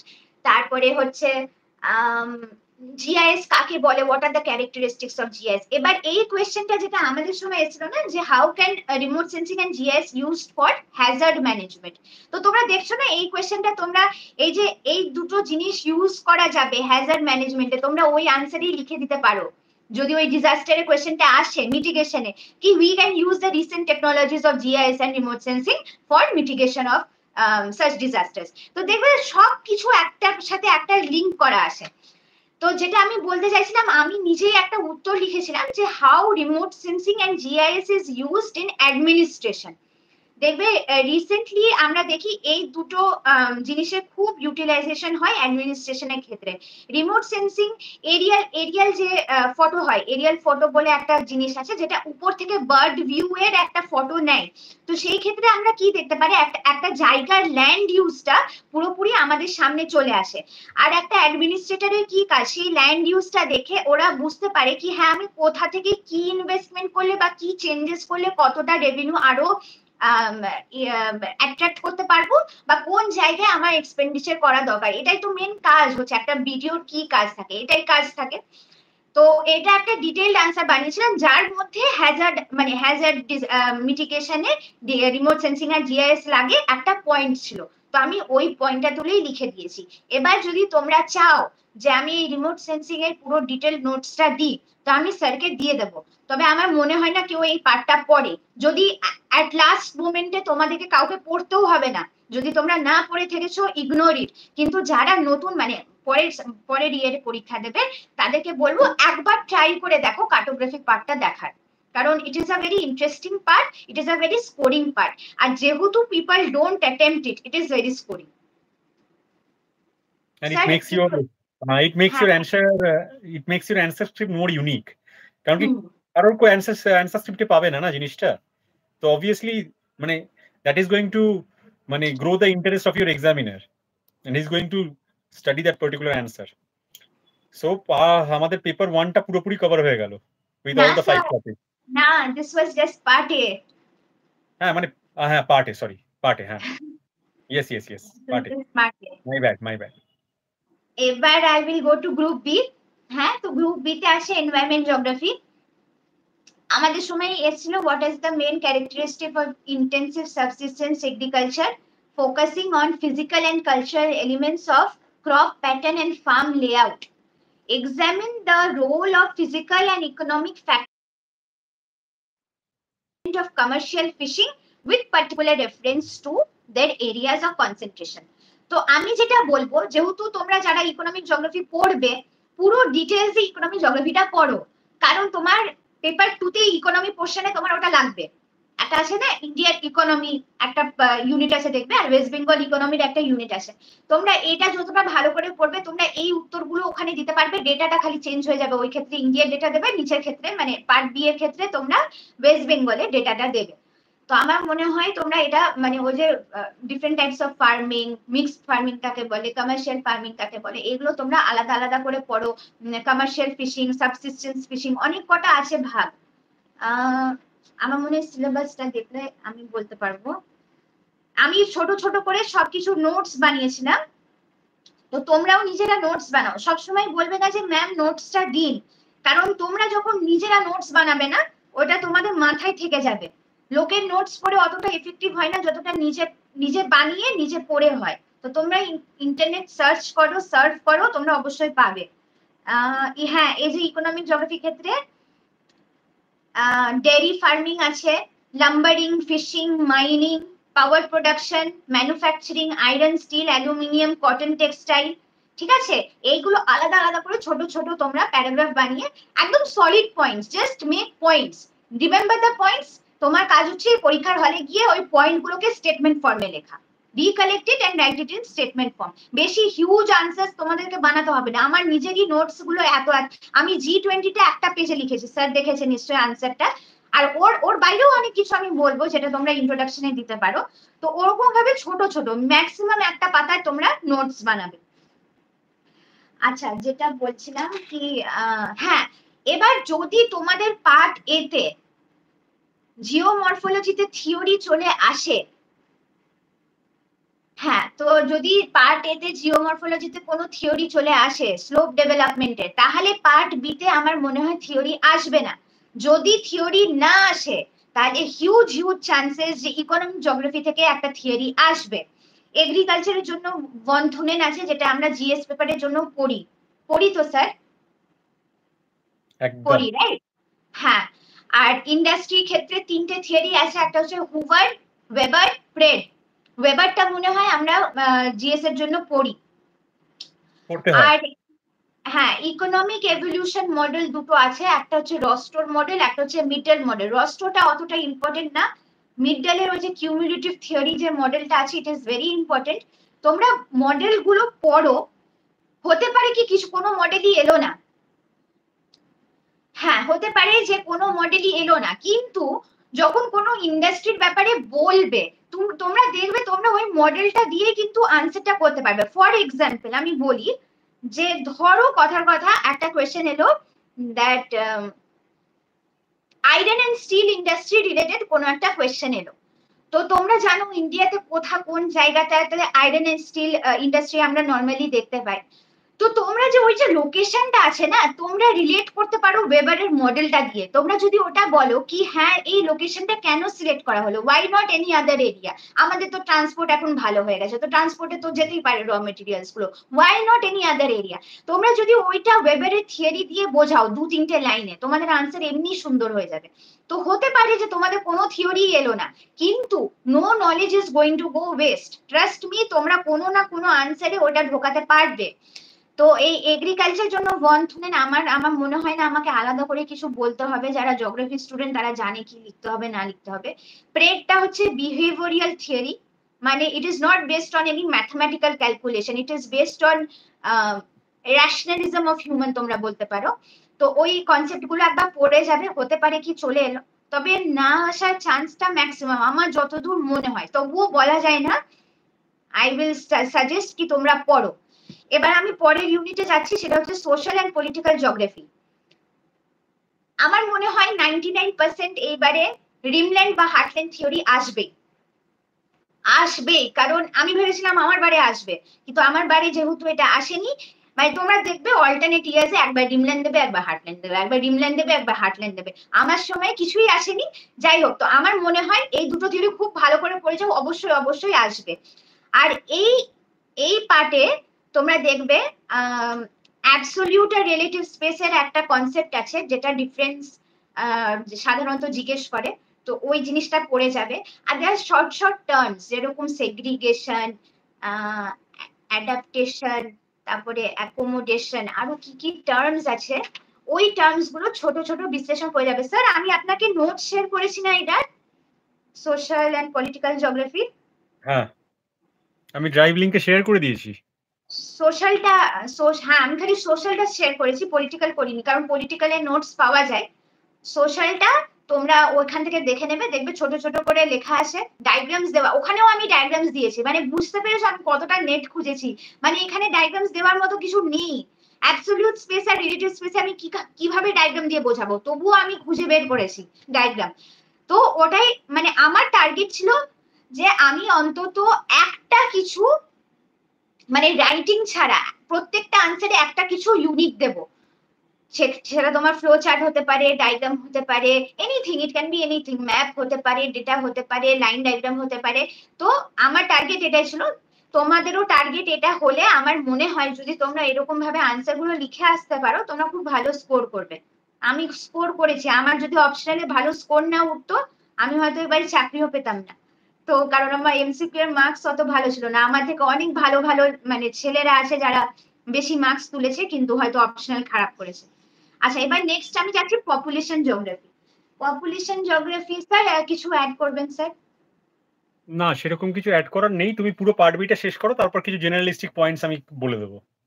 হ্যাঁ স্যার, এবার পপুলেশন জিওগ্রাফির ক্ষেত্রে আমি একটা কথা বলবো যে it is very interesting and it is something that you can answer with your logic, যে একটা জায়গায় মর্টালিটি রেট কেন হাই, তোমরা বলতে পারবে যে একটা জায়গায় মর্টালিটি রেট কেন নরমালি হাই হতে পারে, যেটা তোমাদেরকে পড়তে হবে, ডিটিএম টা পড়তে হবে আলাদা করে, ডেমোগ্রাফিক ট্রানজিশন মডেল, যেটা তোমরা পড়ো জিএস এর জন্য। আর যে মরবিডিটির কনসেপ্ট কি ফার্টিলিটির কনসেপ্ট, এগুলো তোমরা আলাদা আলাদা করে পড়বে, টোটাল ফার্টিলিটি রেট কাকে বলে। আর population geography is such a part, তুমি ডায়াগ্রামের শেষ নেই এই জায়গায়, ডায়াগ্রামের শেষ, ডায়াগ্রাম সরি নট ডায়াগ্রামস, ডেটার শেষ নেই। মানে ওই ডেটাগুলো তোমরা ডায়াগ্রামেটিক্যালি রিপ্রেজেন্ট করো, যেরকম পাই ডায়াগ্রাম হয়ে রিপ্রেজেন্ট করতে পারো, বার ডায়াগ্রাম, লাইন ডায়াগ্রাম, দেয়ার মেনি ডায়াগ্রামস, তোমরা জিওগ্রাফি স্টুডেন্টরা জানবে। আর যেটা পপুলেশন জিওগ্রাফিতে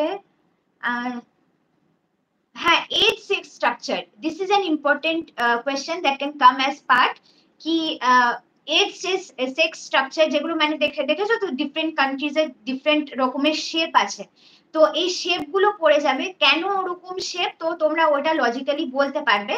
আরেকটা যেটা মনে হচ্ছে important, demographic dividend, demographic dividend is a very important question, কারণ India has already reached that stage যেখানে ওদের মানে যেটা ওয়ার্কিং পপুলেশনটা হিউজ নাম্বারে আছে, কিন্তু we are not being able to rib it properly, কারণ আমাদের সেরকম চাকরি নেই। তো সেই ক্ষেত্রে আমরা এই ডেমোগ্রাফিক ডিভিডেন্ডটাকে কিভাবে রিপ করব যাতে ওটা আমাদের ইকোনমিক গ্রোথটাকে বুস্ট করে, this is a very important question, ইট মাইট কাম। আমি বলবো population geography is a very easy part, তোমরা সবই পড়ো, যারা মানে তিনটে ইউনিট তো তোমাকে ভালো করে পড়তে হবে, তো population geography is easy interesting, তো তোমরা পড়ো, আমার মনে হয় না পপুলেশন জিওগ্রাফিতে কারোর কোনো প্রবলেম হয়, মানে আমি কোনোদিনও দেখিনি কেউ বলেছে আমার প্রবলেম আছে এই পার্টটাতে। স্যার আপনি একটু অ্যাড করুন, লাস্ট দুটোতে আমার সেরকম কিছু বলার নেই কারণ আমি নিজেই পড়িনি। কোন পার্টটা, settlement geography, regional development planning? Yes sir, আমি নিজেই এই দুটো পার্ট পড়িনি বলতে গেলে, খালি ওই মডেলস অফ আরবান গ্রোথ গুলো পড়ে গেছিলাম, যে যদি বাই চান্স কোনো মডেল আসে তা আমি ওটা অ্যাটেম্প্ট করব। আচ্ছা, তো দেখো মডেল যেগুলো আছে, মডেল নিয়ে আমি সেরকম কিছু জানি না, ঠিক আছে, বাট আমি ওভারঅল বলতে পারি যে সেটেলমেন্ট জিওগ্রাফি আর রিজিওনাল ডেভেলপমেন্ট প্ল্যানিং তোমাদের ওভারঅল কি করে হেল্প করতে পারে, ঠিক আছে। এবার তোমার বেসিক্যালি যখন কোনো কোয়েশ্চেন আসবে জিওগ্রাফিতে, যখন কোনো কোয়েশ্চেন অ্যাটেম্প করবে, তো বেসিক্যালি তোমার জিনিসটা কি মনে রাখতে হবে, মানে তোমাকে জিওগ্রাফিক পয়েন্ট অফ ভিউটাও দিতে হবে, তোমাকে হিউম্যান জিওগ্রাফির পয়েন্ট অফ ভিউটাও দিতে হবে, ঠিক আছে, নট একদম technical geographic point of view, কারণ কি you should make your answer মোর মানে অ্যাজ হিউম্যানলি অ্যাজ পসিবল, ঠিক আছে। তুমি যতটা তোমার নর্মাল ডেইলি লাইফ কিংবা কারেন্ট অ্যাফেয়ার্স রিলেটেড অ্যান্সার লিখতে পারবে তত তোমার বেটার হবে জিনিসটা। এবার ইন দ্য সেন্স মানে আমি তোমাকে একটা জিনিস নিয়ে একটুখানি জাস্ট একটা এক্সাম্পল দিতে পারি। যদি তোমাকে একটা কোয়েশ্চেন আসে যে ডিফারেন্স বিটুইন, মানে জাস্ট একটা এক্সাম্পল দিচ্ছি, জাস্ট যদি কোয়েশ্চেন আসে হিমালয়ান আর পেনিনসুলার ড্রেনেজ, তো এর ডিফারেন্সটা যদি আসে, তো তুমি এটা ইউনিক করার জন্য তুমি কি করতে পারো, ইউনিক করার জন্য তুমি ক্রপিং প্যাটার্ন ইনক্লুড করতে পারো, industrial use of drainage system, drainage water at the end, এটা ইউজ করতে পারো, ঠিক আছে। কেন এটা ইউজ করতে পারো, কারণ কি তোমার এই দুটো পয়েন্ট যে এক্সট্রা পয়েন্ট বললাম, এই দুটো পয়েন্ট তোমার অ্যাডমিনিস্ট্রেটিভ পয়েন্ট অফ ভিউ থেকে খুব বেশি ইম্পর্টেন্ট, ঠিক আছে। তোমার অ্যাডমিনিস্ট্রেটিভ পয়েন্ট অফ ভিউ থেকে যেহেতু important, this points R mark fetching, ঠিক আছে। এবার আরেকটা জিনিস যেটা আমি বলবো সেটা হলো এই যে settlement geography R regional development and planning, তো রিজিওনাল ডেভেলপমেন্ট প্ল্যানিং আর সেটেলমেন্ট জিওগ্রাফি, ধরো এমন কিছু কোয়েশ্চেন এলো, সেই কোয়েশ্চেন গুলো তোমার ধরো জানা নেই, ঠিক আছে। তো সেই জানা না থাকলে তুমি কোয়েশ্চেনটা কিভাবে অ্যাটেম্প করবে, তুমি কোয়েশ্চেনটা অ্যাটেম্প করবে মানে you should write answers along the lines of the syllabus, ঠিক আছে। তোমার সিলেবাস যেরকম লাইনে দেওয়া আছে, মানে যেরকম তোমার ধরে নাও তুমি টেরেন, ড্রেনেজ সেটা জিওমরফোলজির পার্ট, ক্লাইমেটোলজির পার্ট, সয়েল আর vegetation বায়োজিওগ্রাফির part, environmental issues environmental জিওগ্রাফির part, human geography population settlement agriculture industries, ঠিক আছে, এই ইকোনমিক জিওগ্রাফির পার্ট। এরকম ভাবে তুমি যদি লাইনস অফ দ্য সিলেবাসে তুমি যদি মানে কভার করে লেখো, তাহলে 7-8টা পয়েন্ট জেনারেলি সবকটা অ্যান্সারে তোমার কমন হয়ে যাবে, ঠিক আছে। তো সেই জন্য lines of the syllabus follow করে লিখবে। আর তোমার আরেকটা জিনিস, তোমার যখন তুমি রিজিওনাল ডেভেলপমেন্ট প্রসেসে একটা জিনিস আমার যেটা সব থেকে মানে বেসিক কোয়েশ্চেন যেটা মনে আসছে, সেটা হলো যদি বলে তোমাকে examine the role of small towns in regional development process, ঠিক আছে। তো তুমি এই স্মল টাউনস তুমি এটা কি করতে পারো, তুমি স্ট্রাকচারটা কি করে করবে, মানে স্ট্রাকচার করতে গেলে যেটা তোমাকে বললাম, তুমি আগের যেই first of all map diagram, তারপর একটা হলো তোমার geographic plus human point of view থেকে লিখবে, আর third of all on the lines of the syllabus.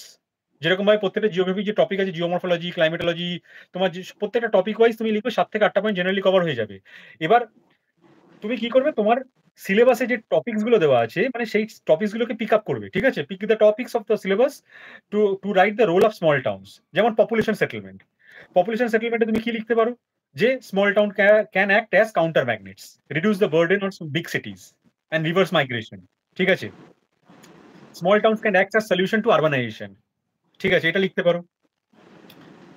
Small towns as saunters of planning, ঠিক আছে, plan sectors in small towns for pilot projects, ঠিক আছে। তারপর তোমাদের আরেকটা কনসেপ্ট আছে, growth ফোসাই concept of RP Mishra, সেইটা ইনক্লুড করতে পারো তুমি, ঠিক আছে। রিসোর্সের পার্টটা তুমি ইনক্লুড করতে পারো, small towns এইডিং in resource conservation, ঠিক আছে। ইন্ডাস্ট্রিজে কি দিতে পারো, MSME, ফুটলুজ industries in small towns, availability of labour for small enterprises in the town itself, ঠিক আছে। রিলেটিভলি চিপ লেবার বলতে ইন দ্য সেন্স কি বলতো, তোমার তোমার বড় বড় শহরে তো তোমার স্টিল প্ল্যান্টস থাকেই, স্টিল প্ল্যান্টস। আবার স্মল টাউনে যদি আমি করি, স্মল টাউনে আমি মিনি স্টিল প্ল্যান্টস করবো, কারণ কি আমার যেরকম মানে রিসোর্স বেস পাবো, যেরকম লেবার পাবো, সেরকম ভাবে আমি ডেভেলপমেন্ট করবো আমার ইন্ডাস্ট্রিটা। তো মিনি স্টিল প্ল্যান্ট করবো স্মল টাউনে for decentralisation of iron and still industry. এবার একটা ইন্ডাস্ট্রি ডিসেন্ট্রালাইজ হচ্ছে, তো জিনিসটা আমি ছড়িয়ে ছিটিয়ে অল্প অল্প ছোট ছোট করে করছি, ঠিক আছে। স্মল টাউনের রেলিভেন্সটা তুলে নিয়ে আসতে হবে তোমার, এটা রিজিওনাল ডেভেলপমেন্ট অ্যান্ড প্ল্যানিং কি করে, কি তুমি ইনক্লুডটা কি করে করবে, ঠিক আছে। আচ্ছা, কি এগ্রিকালচার পয়েন্ট অফ ভিউ কি করবে, small towns can act as link between big সিটিজ and villages, agricultural markets in small towns enable village farmers to sell there produce, ঠিক আছে। তুমি এরকম ভাবে লজিক্যালি তোমার অ্যান্সারটাকে স্ট্রাকচার করবে। তুমি পলিটিক্যাল জিওগ্রাফি পার্টটা কোথা থেকে নিয়ে আসতে পারো, পঞ্চায়েতি রাজ and political decentralisation in small towns, enabling bottom up approach, ঠিক আছে। তুমি ট্রান্সপোর্ট এন্ড ট্রেডে কি করতে পারো, অ্যাক্সেস টু বোথ র material, agriculture and industrial, and market through transport, role in road transport, complementing rail transport. এগুলো কি ওই জন্য কি বললাম, প্রথমে আমি কি বলে দিলাম, তোমার যে লাইনস অফ দ্য সিলেবাস যেগুলো আছে, সেই lines of the syllabus follow করে যদি তুমি লিখতে যাও, তুমি নিজের সিলেবাস থেকেই টপিক পিক আপ করে তোমার কিন্তু অ্যান্সার হয়ে যাবে জিওগ্রাফির, ঠিক আছে। ওই জন্য সিলেবাসটা খুব ভালো করে পড়ো। যেগুলো তোমার জেনারেলিস্টিক টপিক আছে, সেই টপিকগুলোর জন্য তোমার অ্যান্সার রাইটিং এর জন্য তোমার সিলেবাসটা খুব ভালো করে পড়তে হবে, ঠিক আছে। সিলেবাসটা জানতে হবে, কারণ ওই টপিকগুলোকে তো তুলেই তুমি অ্যান্সারটা লিখবে। তো ট্রান্সপোর্ট ট্রেড হয়ে গেল, cultural setting a small town, মানে small towns help in building a cohesive society, কারণ কি cohesiveness is much more in number in small towns than in big cities, ঠিক আছে। তো বেসিক্যালি একটা অ্যান্সার হোলিস্টিক্যালি তুমি কিভাবে মানে গোছাতে পারো, স্ট্রাকচার করতে পারো, এই জিনিসটা তোমাকে মাথায় রাখতে হবে। লাস্ট দুটো পয়েন্টে তুমি একটা অ্যান্সার কি করে স্ট্রাকচার করবে সেই জিনিসটা আমি বলে দিলাম। এবার আমার থেকে বেটার আতিয়া বলবে, বাকিটা আতিয়াকে দিয়ে দিলাম, কারণ কি এতটুকুই আমার জানি, এতটুকুই বললাম। আমি এক্ষুনি নোটিস করলাম যে আমি সেটেলমেন্ট জিওগ্রাফি নোটস বানিয়েছিলাম, হয়তো তখন পড়েও ছিলাম, আমার মনে আসছিল না। তো সেটেলমেন্ট জিওগ্রাফি আমি পড়েছি, তার মানে তো এখানে আমি যেগুলো পড়েছি আমি সেইগুলোই বলছি, আমার মনে হয়েছিল ইম্পর্টেন্ট। তো এখানে আরবান মরফোলজি টার্মের মানেটা কি এটা লিখেছি, what are the there R 3 components of urban morphology. তো ওই 3 কম্পোনেন্টস লিখেছি, দেয়ার আর 3 ফর্মস অফ আরবান মরফোলজি। এগুলো মানে আমি যদি এরকম ভাবে দেখাই, দেখা যাবে না না স্যার? Is it showing? খুব ছোট ছোট বোঝা যাচ্ছে না, তুমি মনে হচ্ছে ফটো তুলে আমাকে পাঠিয়ে দিলে, আমি ড্রাইভ লিংকে শেয়ার ফ্লো করব। চার্ট দিয়েছি, এটা বোঝা যাচ্ছে তো, ফ্লো চার্ট দিয়েছি। ফ্লোচারটা খুব এইগুলো ছোট দেখা যাচ্ছে, একদম চোখে ছোট দেখাই করে যাচ্ছে না। লেখা, অ্যাকচুয়ালি আমার লেখাটাই খুব ছোট ছোট। তো যাই হোক, মানে এই জিনিসগুলো আমি কিন্তু লাইন বাই লাইন লিখতে পারি, কিন্তু আমি লাইন বাই লাইন লিখিনি যাতে আমার স্পেসটাও খাই। তোমাদের মানে আমি দেখেছি লোকে লিখে লিখে লিখে লিখে পাতা ভরায়, আর আমার টার্গেট থাকে আমি অন্য কিছু দিয়ে দিয়ে দিয়ে দিয়ে পাতা ভরাবো, আমি বেশি লিখি না। তো তোমাদেরও অ্যাপ্রোচ এরকম, মানে অত সময় থাকে না কারোর পড়ার। হ্যাঁ, তো কথা হচ্ছে যে তোমাদের এরকম ভাবে মানে এমন এমন জিনিস লিখতে হবে যেটা চোখে পড়বে। তো ফ্লো ডায়াগ্রাম দিয়ে করেছি, কয়েকটা থিওরিজ লিখেছি, সেটা হচ্ছে কনসেন্ট্রিক জোন থিওরি, একটা হচ্ছে সেক্টরাল থিওরি হোয়াইটের, মাল্টিপল নিউক্লিয়ার থিওরি।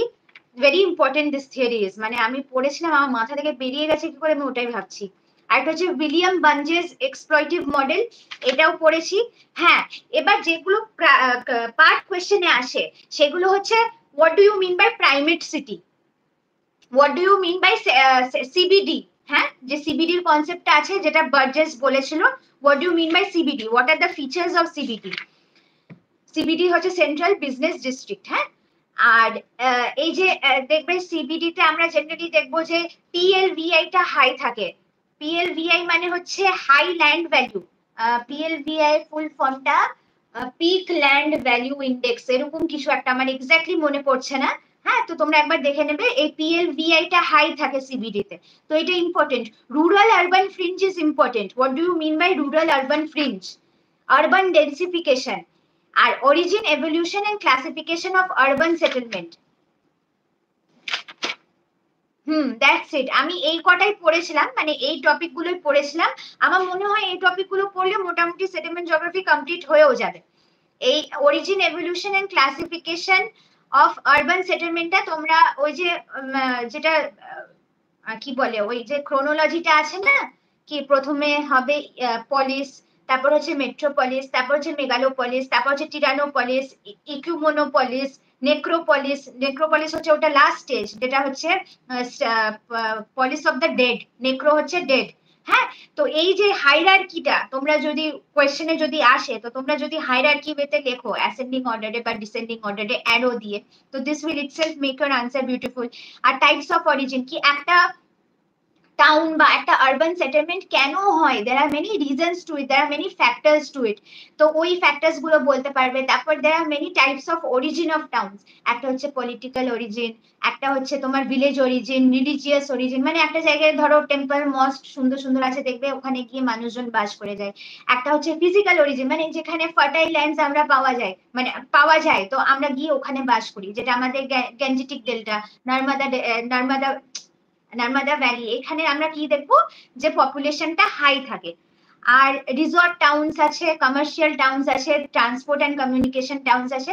তো এরকম ভাবে পড়বে। আর যেটা শর্ট শর্ট পড়ার ব্যাপার আছে ওটা হচ্ছে urban ডেন্সিফিকেশন, primate city, rural urban fringe, আর কিছু বললাম, primate city R CBD. CBD is very important. This can come as a part question, not a long question. যেটা লং কোয়েশ্চেনে আসতে পারে সেটা হচ্ছে কোনো একটা থিওরি দিয়ে দিতে পারে, কি এই থিওরিটা কি বোঝাতে চাইছে।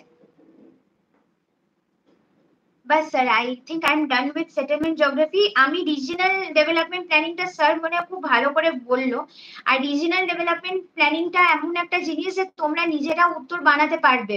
ওই যে স্যার বললো সিলেবাসটা ওরিয়েন্ট করেই কিন্তু তোমরা উত্তরগুলো বানাতে পারবে। তো it is very important to read the syllabus. আমি বারবার বলি সেটা নট ফর অপশনাল। তোমরা জিএস পেপারেরও সিলেবাস খুব ভালো করে পড়বে, ওখানে অর্ধেক কাজ শেষ হয়ে যাবে। তোমরা you will have a grasp upon what is being asked or what is going to be asked, এটাই তো তোমার জানার দরকার আছে, তোমার তো আর কিছু দরকার নেই। তো সমস্ত অপশনের ক্ষেত্রে, নট অনলি ফর জিওগ্রাফি, তোমরা সিলেবাস অবশ্যই ভালো করে পড়বে।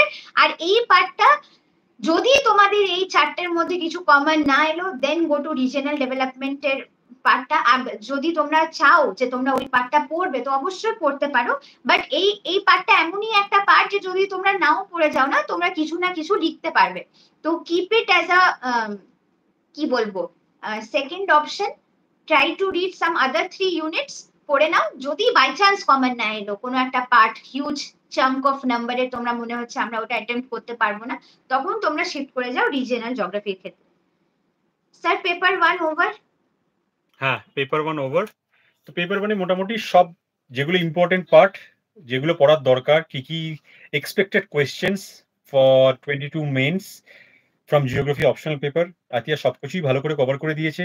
আর জেনারেলিস্টিক যা যা দরকার মাথায় রাখার একটা অপশনাল পেপার লিখতে গেলে, তো সেগুলো বলে দেওয়া হয়েছে। আমরা দুজনেই বলে দিয়েছি কিভাবে অ্যাপ্রোচ করবে, কিভাবে লিখবে, কিভাবে ম্যাপস, ডায়াগ্রামস, ফ্লো চার্টস, বার গ্রাফস, চার্টস দেবে।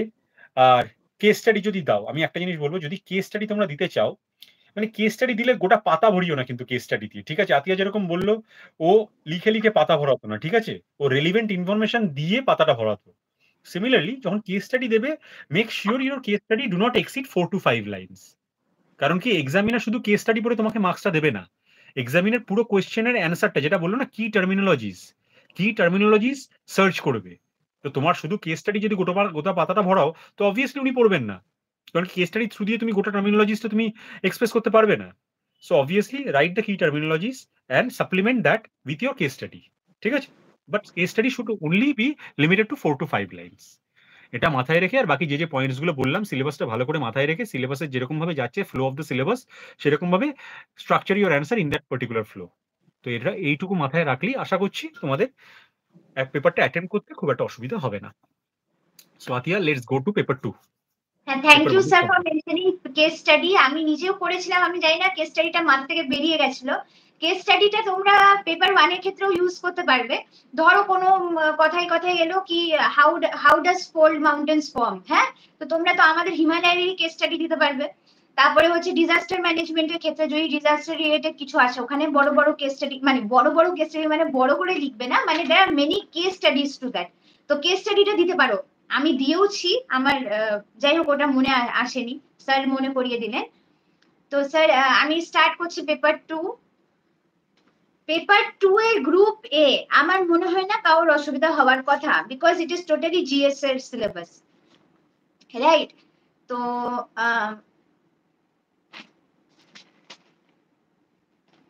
আমাদের সময় কোয়েশ্চেন এসেছিল যে give a detailed account of climate of India and explain the impact of climate change on Indian economy.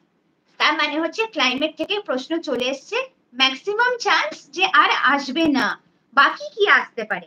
একটা যেটা বড় কোয়েশ্চেন আসতে পারে, যেহেতু অনেক নট রিসেন্ট বাট 1-2 বছর আগে আমরা দেখছিলাম যে নেবারের সাথে আমাদের রিলেশনশিপটা এখন খুব একটা ভালো না, প্রবলেম হচ্ছিল। তো relation of India with its neighbouring countries, এটা কিন্তু ইম্পর্টেন্ট কোয়েশ্চেন। আচ্ছা স্যার, আমি একটা জিনিস ভুলে গেছি বলতে, ইকোনমিক জিওগ্রাফি পার্টে পেপার 1 এ ইকোনমিক জিওগ্রাফি পার্টে দেখবে ওই লাস্টে লেখা আছে মেজর ট্রেডিং ব্লকস। ওখানে কিন্তু আমি এই কারণেই G20টা স্যারকে আলাদা করে পাঠিয়েছি, এই কারণেই, কারণ আমার মনে হয় এইবারে G20 is a very important question. কারণ জানো G20 সামিট আমরা প্রেসিডেন্টশিপ নিয়েছিলাম, তো ওইটার আনসার তো স্যার তোমাদেরকে দিয়ে দিয়েছে, তবে ইট directly goes to the main body. যে আনসারটা আমি স্যারকে পাঠিয়েছি ওটা মেন বডির আনসার। তো তোমরা ওটার একটা সুন্দর ইন্ট্রোডাকশন দিতে পারো, যে ইন্ট্রোডাকশনটা ইউ ক্যান স্টার্ট কি, হ্যাঁ G20টা প্রথমে কেন ফর্ম হয়েছিল, কবে ফর্ম হয়েছিল, আই গেস সবাই জানো 1999 এ ফর্ম হয়েছিল ওইটা। and it was formed due in the backdrop of the Asian crisis, একটা এশিয়ার ক্রাইসিস, ফাইন্যান্সিয়াল ক্রাইসিস হয়েছিল, not Asia crisis, sorry financial crisis হয়েছিল, ওই ব্যাকড্রপে কিন্তু G20টা তৈরি হয়। আর আমরা যেটা হোস্ট করছি that is 17th G20 summit, so you can mention this নিউমারিক্স। আর আরেকটা যেটা বলবে তোমরা যে পরের কোন কান্ট্রিটা হোস্ট করতে চলেছে, ট্রয়কাটা কি, এইটা করে মানে এসব বলে তোমরা একটা ইন্ট্রোডাকশন দিতে পারো। আরেকটা যেটা কি points, there are some few more key points that I might not have mentioned in that paper. একটা হচ্ছে that they are focusing on life this time. লাইফটা কিরকম, LIF, ইটা হচ্ছে ক্যাপিটাল, হ্যাঁ। তো লাইফটা ফুল ফর্ম হচ্ছে লাইফস্টাইল ফর এনভায়রনমেন্ট, মানে how will be change our lifestyle that is going to give a positive impact, মানে impart a positive impact on the environment. এইটা হচ্ছে one of the key aim যেটা এই 17th G20 সামিটে জিজ্ঞেস করা মানে discuss করা হয়েছিল। আরেকটা যেটা হয়েছিল কি, পাবলিক ইনফ্রাস্ট্রাকচার ডেভেলপমেন্টের জন্য ডিসকাশন হয়েছিল, আর উমেন এম্পাওয়ারমেন্ট, এই তিনটে পয়েন্ট তোমরা। আর আরেকটা, হ্যাঁ, ডিজাস্টার রিস্ক ম্যানেজমেন্ট। দেখো এখানে ডিজাস্টার রিস্ক ম্যানেজমেন্ট বলা, তোমাদের কোনো ডিজাস্টারের রিলেটেড কোয়েশ্চেন এলো তোমরা এটাও বলতে পারো যে 17 G20 সামিটে এইটার ব্যাপারেও ডিসকাস করা হয়েছে। তো you can see how each and every unit is link to each other. তো তোমরা, আমি এটা এই জন্য বলছি, তোমরা যদি এক্সট্রা পড়ে যাও কোনো ইনফরমেশন ওয়েস্টে যাবে না, তোমরা বুদ্ধি করে কিন্তু সমস্ত কিছু কোনো না কোনো আনসারে লিখে আসতে পারো। তো আই গেস এরকম ভাবে তোমরা ইন্ট্রোডাকশনটা দিতে পারো। তারপরে যেটা আমি স্যার যেটা হয়তো ড্রাইভে দিয়েছে তোমরা ওইভাবে আনসারটা রেফার করতে পারো। দিল্লি ডিক্লারেশন অবশ্যই দেবে, কারণ this is a very current thing, R it is a very important thing that has happened in G20 summit. আচ্ছা হ্যাঁ, তো আমি যে আবার চলে আসছি পেপার 2 তে। তো আমার যেটা মনে হয় নেবারিং কান্ট্রিজ এর সাথে relation, this question is important. And second question that can be important is what is the relationship between soil and natural vegetation. যেহেতু ক্লাইমেট চলে এসছে, সয়েল এন্ড ন্যাচারাল ভেজিটেশন আসতে পারে। আরেকটা হচ্ছে এই পেপারের জন্য তোমরা সয়েল ইরোশন কিভাবে হয় আর what is the mitigation of soil erosion, তোমরা এটা কিন্তু অবশ্যই পড়বে। এটা ইদার পার্ট এ তে চলে আসতে পারে কি পার্ট বি তে চলে আসতে পারে। হঠাৎ করে বলে দিল what do you mean by mulching. Mulching is just a way of stopping soil degradation, কিন্তু এই টার্মিনোলজির মানে হয়তো সবাই জানবে না, হয়তো পুরো ডিটেলসে অনেকে পড়েনি, কিন্তু তোমাদেরকে পড়তে হবে, কারণ এরকম একটা একটা করে ধরো এটা বলে দিল কি টেরেস ফার্মিং কি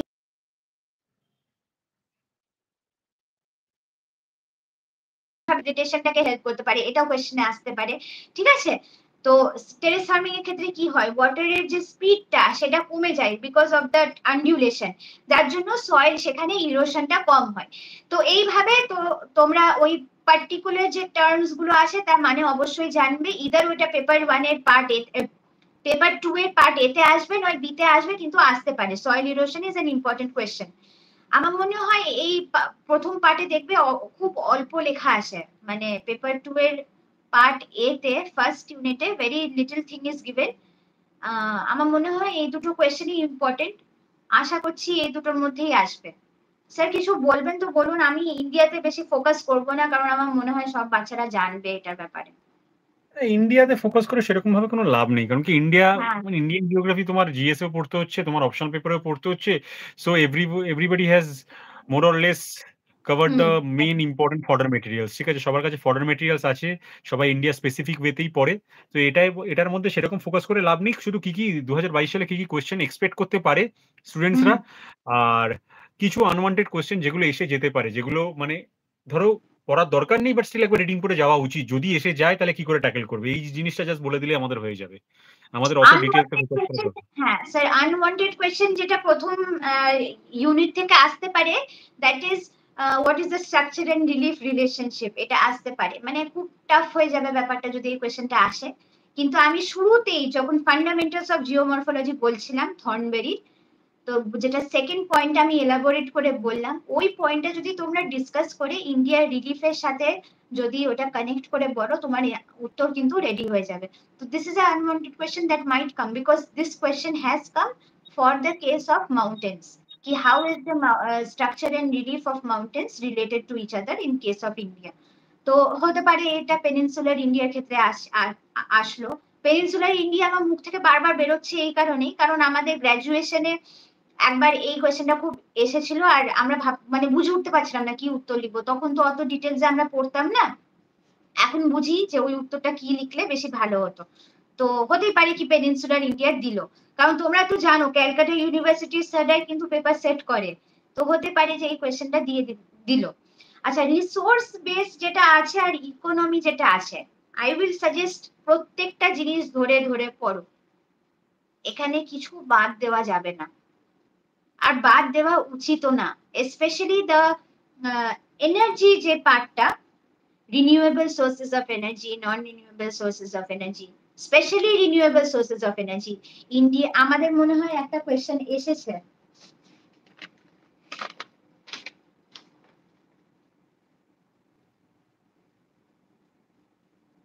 হ্যাঁ, give an account of the non-conventional sources of energy used in India, discuss their future prospects. আর তোমরা বিশ্বাস করবে না, আমি এক্স্যাক্টলি এই কোয়েশ্চেনটা ভালোভাবে প্রিপেয়ার করে গেছিলাম। ইভেন ইফ মানে আমাদের বাইরে চলে এসছে, তবুও তোমরা, আমি বলবো এই কোয়েশ্চেনটা অবশ্যই অবশ্যই প্রিপেয়ার করো। ধরো আমি কথা বলছি, ধরো সোলার পাওয়ারের ব্যাপারে ডিটেলসে জানতে চাইলো, যে যে স্কিমস গুলো আছে, ওই Jawaharlal Nehru solar power mission, কি সব স্কিম আছে না, NSSM, ন্যাশনাল সোলার, দাঁড়াও এক্স্যাক্টলি আমি স্কিমের নামগুলো বলে দিচ্ছি যদি তোমাদের সুবিধা হয়। হ্যাঁ,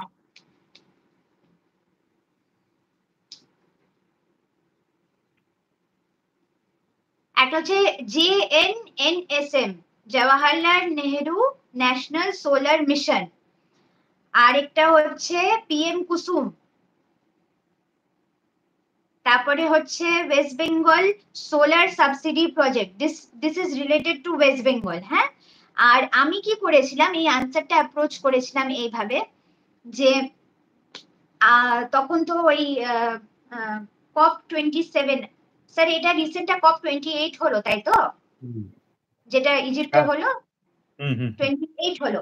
আমার সময় তখন COP27 হয়ে গেছিল, যেখানে ওই নেট জিরো এমিশন টার্গেটটা ওরা বলেছিল। তো আমি আনসারটা স্টার্ট করেছিলাম এইভাবে যে new target has been set up, যেখানে ইন্ডিয়া বলেছিল 45% use of non renewable energy ওরা রিডিউস করবে টিল 2030। তো আমি এইভাবে আনসারটাকে স্টার্ট করেছিলাম। তারপরে আই হ্যাড গিভেন ডেটা, যেখানে বলা যাচ্ছে কি উইন্ড এনার্জি কত গিগাওয়াটের তোমার এনার্জি সাপ্লাই করতে পারে, ইন্ডিয়ার পোটেনশিয়ালিটিটা কত।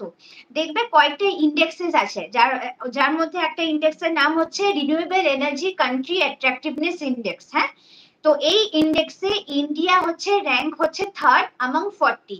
তো এই যে র্যাঙ্ক গুলো যদি তোমরা বলো, তো তোমার আনসার তো এমনি সুন্দর হয়ে আছে। এইগুলো তোমরা ইন্ট্রোডাকশনে দেওয়ার চেষ্টা করবে, এগুলো কোনোদিনও বডিতে দেবে না, কারণ হতে পারে যে ওই জিনিসটা মিস করে গেল এক্সামিনার। তারাও তো অনেক কিছু পড়ছে না দিনে, সারাদিন তো ওই বসে বসে পেপার চেক করছে। তার জন্য always try to give it in the introduction, and if possible underline it or highlight it, somehow highlight ইট, বোল্ডে লেখো। তোমাদের তো ওখানে হাইলাইটার ইউজ করা যাবে না, বোল্ডে লেখো বা আন্ডারলাইন করে দাও, কোনোভাবে ওইটা যেন চোখে পড়ে স্যারদের। তো আমি যেটা বলবো, এই পার্টটা তো অবশ্যই ভালো করে পড়ে যাবে। কোয়েশ্চেন চলে এসছে মানে এটা না কি পরে মানে এই বছর আসবে না ডিটেলসে, কিন্তু মানে একটা ধরো উইন্ড এনার্জি বলে দিল, এটা কিভাবে আমরা হারনেস করতে পারবো, the question can come this way as well. আমাদের যেরকম একটা খোলা টপিক মানে খোলা জেনারেলাইজ টপিক দিয়ে দিয়েছে, what is the prospect of non conventional sources of energy. Non conventional sources এর মধ্যে তো অনেক সবকিছুই পড়ে।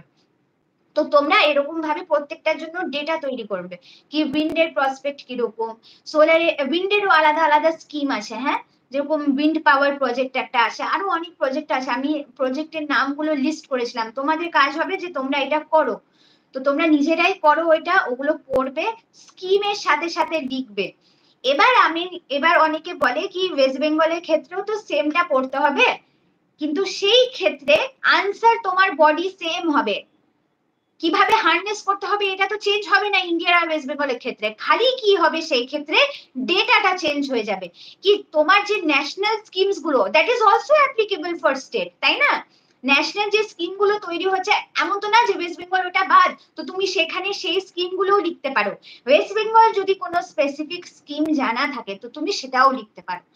তো এই জন্য আমি বলবো এটা খুব ডিটেলসে পড়ো, কারণ একবার যদি তুমি মেন বডিটা তোমরা তৈরি করো, চেঞ্জেস তোমরা করবে হচ্ছে ডেটাতে আর স্কিম, নেম অফ দ্য স্কিমে। নেম অফ দ্য স্কিমে যদি নাও করতে চাও তাও হবে, যদি ন্যাশনাল স্কিমের নামগুলো লেখো ওখানে ওয়েস্ট বেঙ্গল ইনক্লুড হয়ে যাবে। তো এই দুটো ইউনিট মানে রিসোর্স বেস আর ইকোনমিটা আমি বলবো ভালো করে পড়ো। প্রত্যেকটা যে উইন্ড এনার্জি আছে, সোলার এনার্জি, বায়োমাস এনার্জি, তারপরে ইন্ডাস্ট্রির ক্ষেত্রে cotton textile industry, iron and still industry, aluminium industry, paper industry, jute industry, এগুলো আলাদা আলাদা করে পড়ো। স্যার আপনি একটু ডিসপ্লে করবেন ওই জুট ইন্ডাস্ট্রির আনসারটা, যেটা ওয়েস্ট বেঙ্গল জিওগ্রাফি পিডিএফ পাঠিয়েছিলাম। দাঁড়াও 1 মিনিট।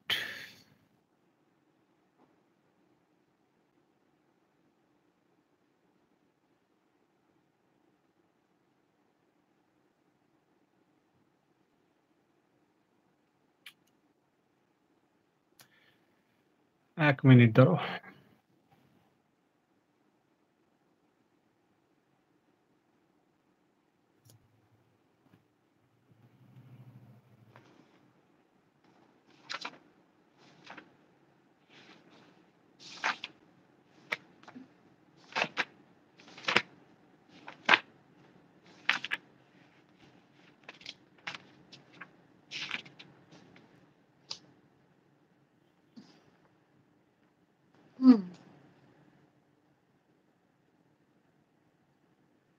তো আই গেস তোমরা সবাই দেখতে পাচ্ছ jute industry of West Bengal specify করে আমি এই আনসারটা লিখেছিলাম। So how I start the answer, দেখে পয়েন্ট পয়েন্ট, আমি কিন্তু পুরো স্টেটমেন্টে লিখিনি, গোল্ডেন ফাইবার লিখেছি because jute is also known as golden fibre.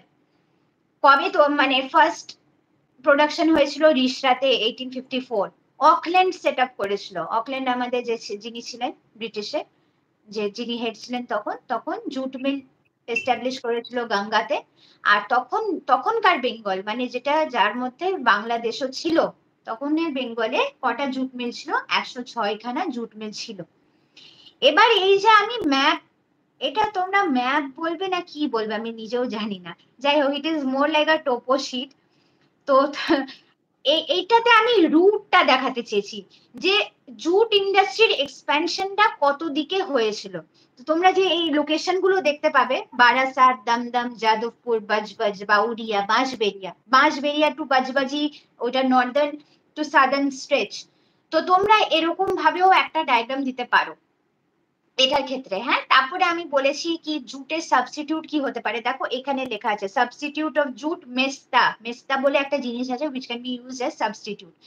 তারপরে আমরা দেখি কি কি হলো, প্রোডাকশন যেখানে জুটের হতো ওইটা চলে গেল সব বাংলাদেশের, মিলগুলো পড়ে থাকলো আমাদের বেঙ্গলের কাছে পার্টিশনের পরে। তাহলে কি হলো, আমাদের অবভিয়াসলি মানে আমাদের র মেটেরিয়ালস এর অভাব হলো, আর সেই ক্ষেত্রে অনেক প্রবলেম হলো, যার জন্য এই যে প্রবলেম গুলো স্যার একটু উপরে মানে নিচে যান, মানে যেখানে, হ্যাঁ এই দেখো ওখানে আমি প্রবলেমস লিখে রেখেছি কি কি প্রবলেমস ছিল। Partition, stiff competition from synthetic materials, তখন সিনথেটিক ম্যাটেরিয়ালস গুলো আসা শুরু করলো, হ্যাঁ, বা প্লাস্টিক। তারপরে হচ্ছে লো ইল্ড, হ্যাঁ, হাই প্রোডাক্টিভিটি। এবার যাই হোক ওগুলো তো তোমরা পড়ে নিতেই পারবে, দেখতেই পাচ্ছ, আমি রিপিট করে কোনো লাভ নেই। এবার হ্যাঁ, হঠাৎ করে জুট মিলটা ওয়েস্ট বেঙ্গলে কেন, লোকেশনাল কি কি ফেভার ছিল, দেখো আমি পয়েন্ট ওয়াইজ ওগুলো লিখেওছি।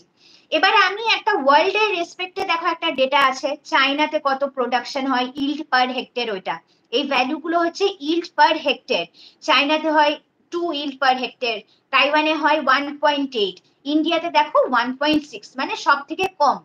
তারপরে দেখো নিচে আমি লিখেছি স্টেপস টেকেন, মানে গভর্নমেন্ট কি কি স্টেপস নিয়েছে to increase the productivity of this mills, আর যাতে আমরা জুট সেক্টর থেকে ভালো রেভিনিউ পাই।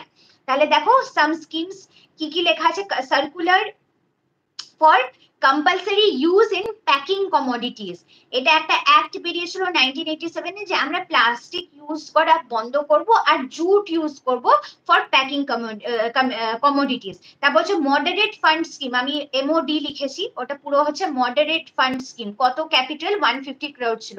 তারপর হচ্ছে জুট ডেভেলপমেন্ট ফান্ড স্কিম, তারপর হচ্ছে national centre for jute diversification একটা তৈরি করা হয়েছিল, যার হেডকোয়ার্টার হচ্ছে কলকাতা। তারপরে স্যার নেক্সট পেজ, হ্যাঁ স্যার অত দূর নিচে আর যাবেন না, ওটা অন্য আনসারে চলে যাচ্ছে। হ্যাঁ, তো গভর্নমেন্ট আর UNDP মিলে কি করেছে, একটা ডাইভার্সিফিকেশন প্রোগ্রামও তৈরি করেছে যাতে আমরা জুট প্রোডাকশনটা ইনক্রিজ করতে পারি। হ্যাঁ, আর হচ্ছে দেখো আমি এখানে একটা ডেটা দিয়েছি র জুটের আর জুট প্রোডাকশনের কতটা কোয়ান্টিটি আর কতটা ভ্যালু হচ্ছে 2005 to 2006 এর ডেটা। তো তোমাদের যদি জুট আসে কোয়েশ্চেনে, যেটা জুট খুব আমাদের সময় জুট চলে এসছে, এই দেখো একটা কোয়েশ্চেন আছে account for the growth and development of jute textile industry in West Bengal, আমাদের সময় চলে এসছে, লেস চান্সেস কি আসবে। কিন্তু তোমাদের যদি একটা জেনারেলাইজড কোয়েশ্চেন আসে regarding West Bengal industry, you can use this data while you write the point of jute. Sir, you can switch.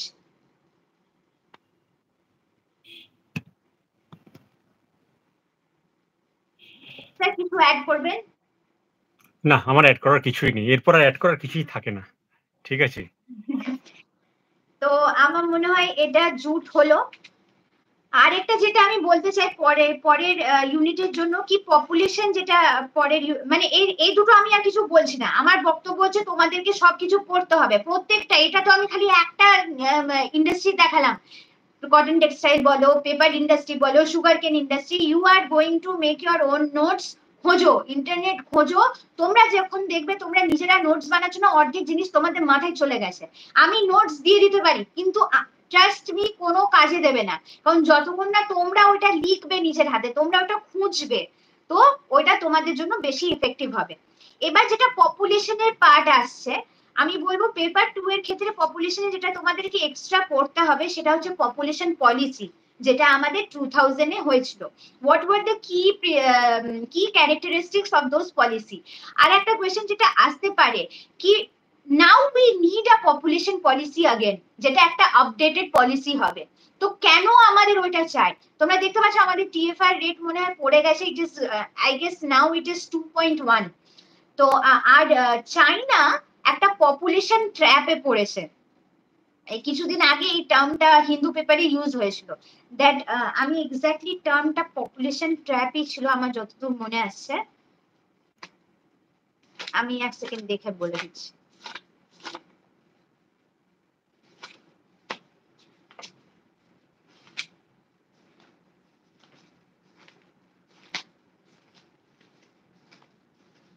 Sir আপনি কিছু বলবেন তো বলুন, আমি ততক্ষণ একটু খুঁজি। ম্যাডাম আমি এখন একদমই নভিস, আপনাকে বলতে হবে, কিছু করার নেই আমার। আমি কিছু পাচ্ছি না। যাই হোক, I guess that the term was population. না না, the term was not population trap. I remember now. The term was fertility trap. China has fallen into a stage of fertility trap. ওরা প্রথমে ওয়ান চাইল্ড পলিসি শুরু করেছিল around 1975। তারপর 2015 কি 16 নাগাদ ওরা ওটা বন্ধ করে। তারপর টু পলিসি চাইল্ড শুরু করে 2015-16। হ্যাঁ মনে হয়, আমার যতদূর মনে আসছে, আমি ততটুকু বলছি, ভুল হতে পারি। হ্যাঁ তারপরে টু চাইল্ড পলিসি ওরা শুরু করে। এখন কি হচ্ছে, চায়নার পপুলেশন ড্রাস্টিক্যালি ফল করছে। আর চায়নাতে একটা পলিসি আছে কি ওরা যদি মাইগ্রেট করে কি বাইরের কোনো লোককে বিয়ে করে, ওরা আর সিটিজেন আর থাকবে না চায়নার।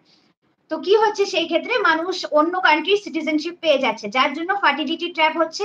ওইখানে কি হচ্ছে, আরেকটা যেটা মেইন রিজন এই ফার্টিলিটি ট্র্যাপের হচ্ছে, ছেলে মেয়েরা বিয়ে করতে চাইছে না। সিম্পল, বিয়ে না করলে তো রিপ্রোডাকশন হবে না। they don't want any liability, they consider kids to be liability not asset। হ্যাঁ এবার ওদের বক্তব্য হচ্ছে যেটা স্ট্যান্ডার্ড অফ লিভিং হচ্ছে ওদের, আর একটা কিড রেজ করার জন্য যতটা টাকা খরচা হচ্ছে, they are not being able to bear that।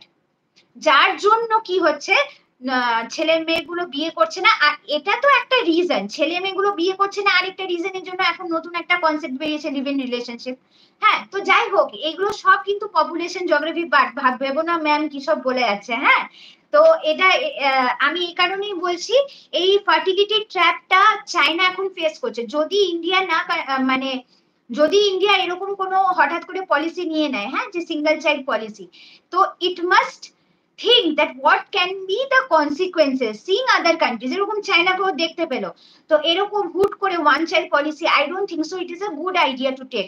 আর কিন্তু simultaneously India should take some steps যেখানে পপুলেশন কন্ট্রোল হবে।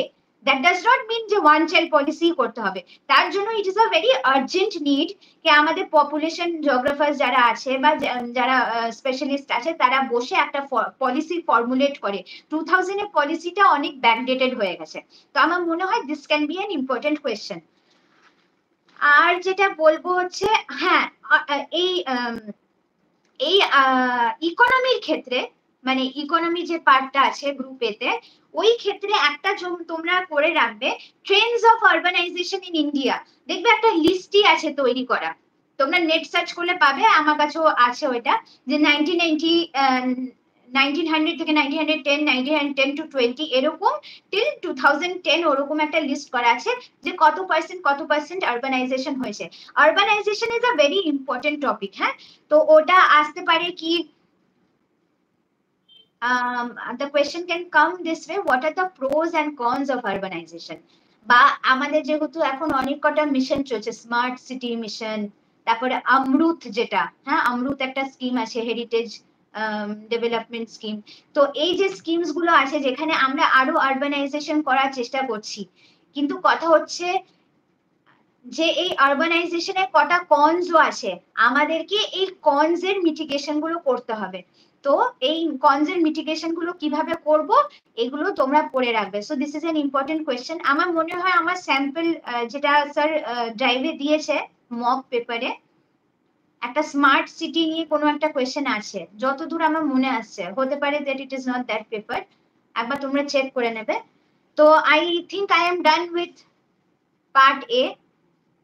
পার্ট বি এর ক্ষেত্রে আমার যেটা মনে হয় for this year অ্যাগ্রোক্লাইমেটিক zone of West Bengal is very important, very very important. হ্যাঁ, তো তোমরা অ্যাগ্রোক্লাইমেটিক জোন অফ ওয়েস্ট বেঙ্গলটা পড়ে যাবে, অবশ্যই অবশ্যই পড়ে যাবে। তোমরা ইন্ট্রোডাকশনটা এরকম ভাবে দেবে, তোমরা যদি হিস্ট্রি অফ ডিমার্কেশন অফ অ্যাগ্রোক্লাইমেটিক জোনসে যাও, দেখবে প্ল্যানিং কমিশন প্রথমে করেছিল এই জিনিসটা। হ্যাঁ, তো এরকম ভাবে একটা ইন্ট্রোডাকশন দেবে, তারপরে তোমরা বলবে কি অ্যাগ্রোক্লাইমেটিক জোন। স্যার আমি একটা পিডিএফ শেয়ার করেছি, ওটা কাইন্ডলি একটু শেয়ার করবেন, ফার্স্ট পেজটা, মানে ওই ওয়েস্ট বেঙ্গল জিওগ্রাফির ফার্স্ট পেজটা। আচ্ছা, ওকে, West Bengal geography first page.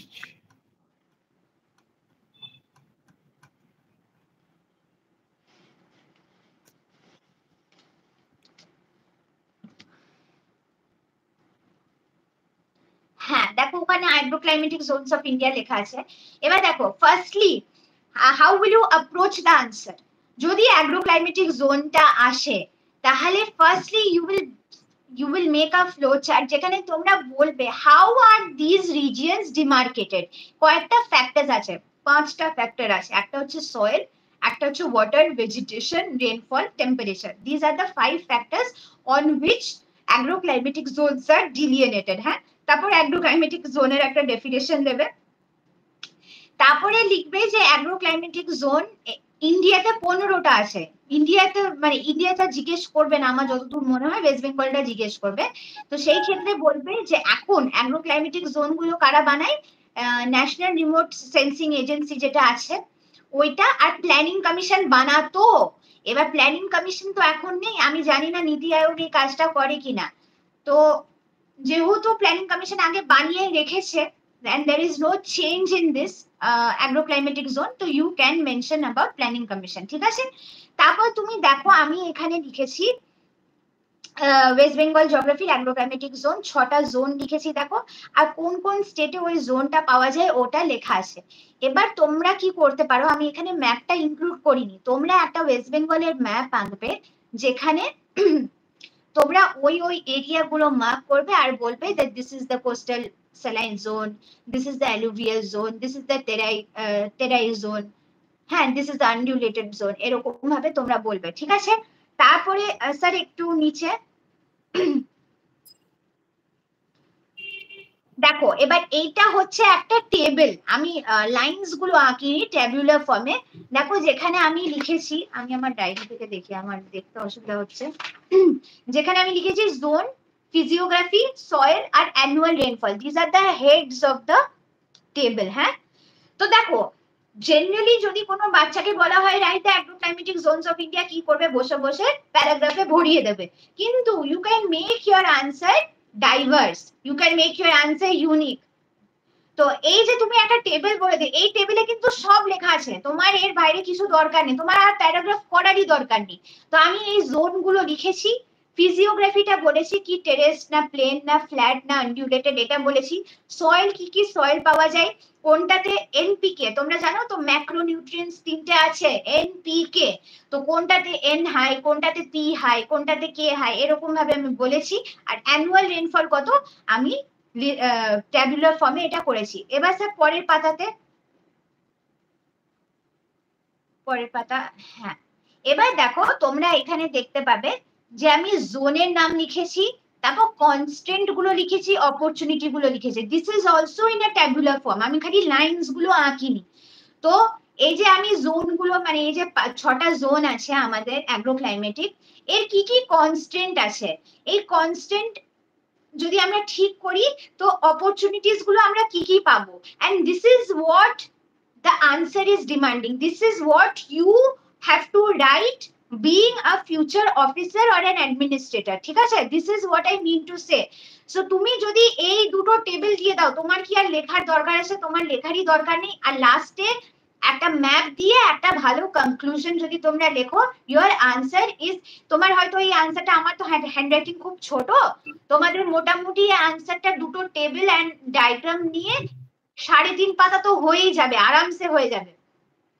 তোমাদের মনে হয় তোমাদের কি আর প্যারাগ্রাফ লেখার দরকার আছে? আমার মনে হয় না লেখার দরকার আছে, this is enough. So I guess you are understanding how to approach to the questions and how to make your answers unique. তো আমি স্যারকে চেঞ্জ করতে বলবো না, I will show a few other answers. হ্যাঁ, অ্যাগ্রোক্লাইমেটিক zone, soil erosion and conservation এটা পড়ে নেবে, ঠিক আছে। আর আমাদের ক্ষেত্রে ডিফরেস্টেশনটা এসেছিল পার্ট কোয়েশ্চেনে, তোমাদের ক্ষেত্রে হয়তো অ্যাফরেস্টেশন আসবে, বা বলে দিল ন্যাচারাল ভেজিটেশনে কোনো একটা ফরেস্টের নাম তুলে যে মেনশন দ্য মেন ক্যারেক্টারিস্টিক, ওখানে তোমাকে বলতে হবে ওই কি রকম সয়েল পাওয়া যায়, কতটা রেনফল হয়, কি রকম ফ্লোরা ফনা হয়, এগুলো তোমরা বলতে পারবে, ঠিক আছে। এবার আমি চলে যাচ্ছি রিসোর্স বেসে। স্যার রিসোর্স বেসের ওই পিডিএফটা খুলুন আরেকবার, দেখবেন ওখানে রিসোর্সের ব্যাপারে বলা আছে। ওয়েস্ট বেঙ্গল জিওগ্রাফি তো? হ্যাঁ, West Bengal geography. Population and resource relationship, Ackerman.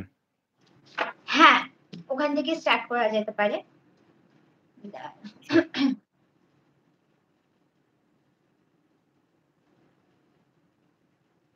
হ্যাঁ দেখো, এবার রিসোর্স যখন আসবে, you can start your answer with the অ্যাকারম্যানস concept. হ্যাঁ, এটাকে ইন্ট্রোডাকশনে দিয়ে এত ডিটেলসে লিখতে হবে না, যেটা আমি করেছি এখানে, অত ডিটেলসে না করলেও হবে। Just you can mention that Ackerman বলে একটা মানুষ ছিল যে এরকম পপুলেশন রিসোর্সের কনসেপ্টটা দিয়েছিল। জাস্ট আ সেকেন্ড, স্যার পরের পাতায় যাবেন।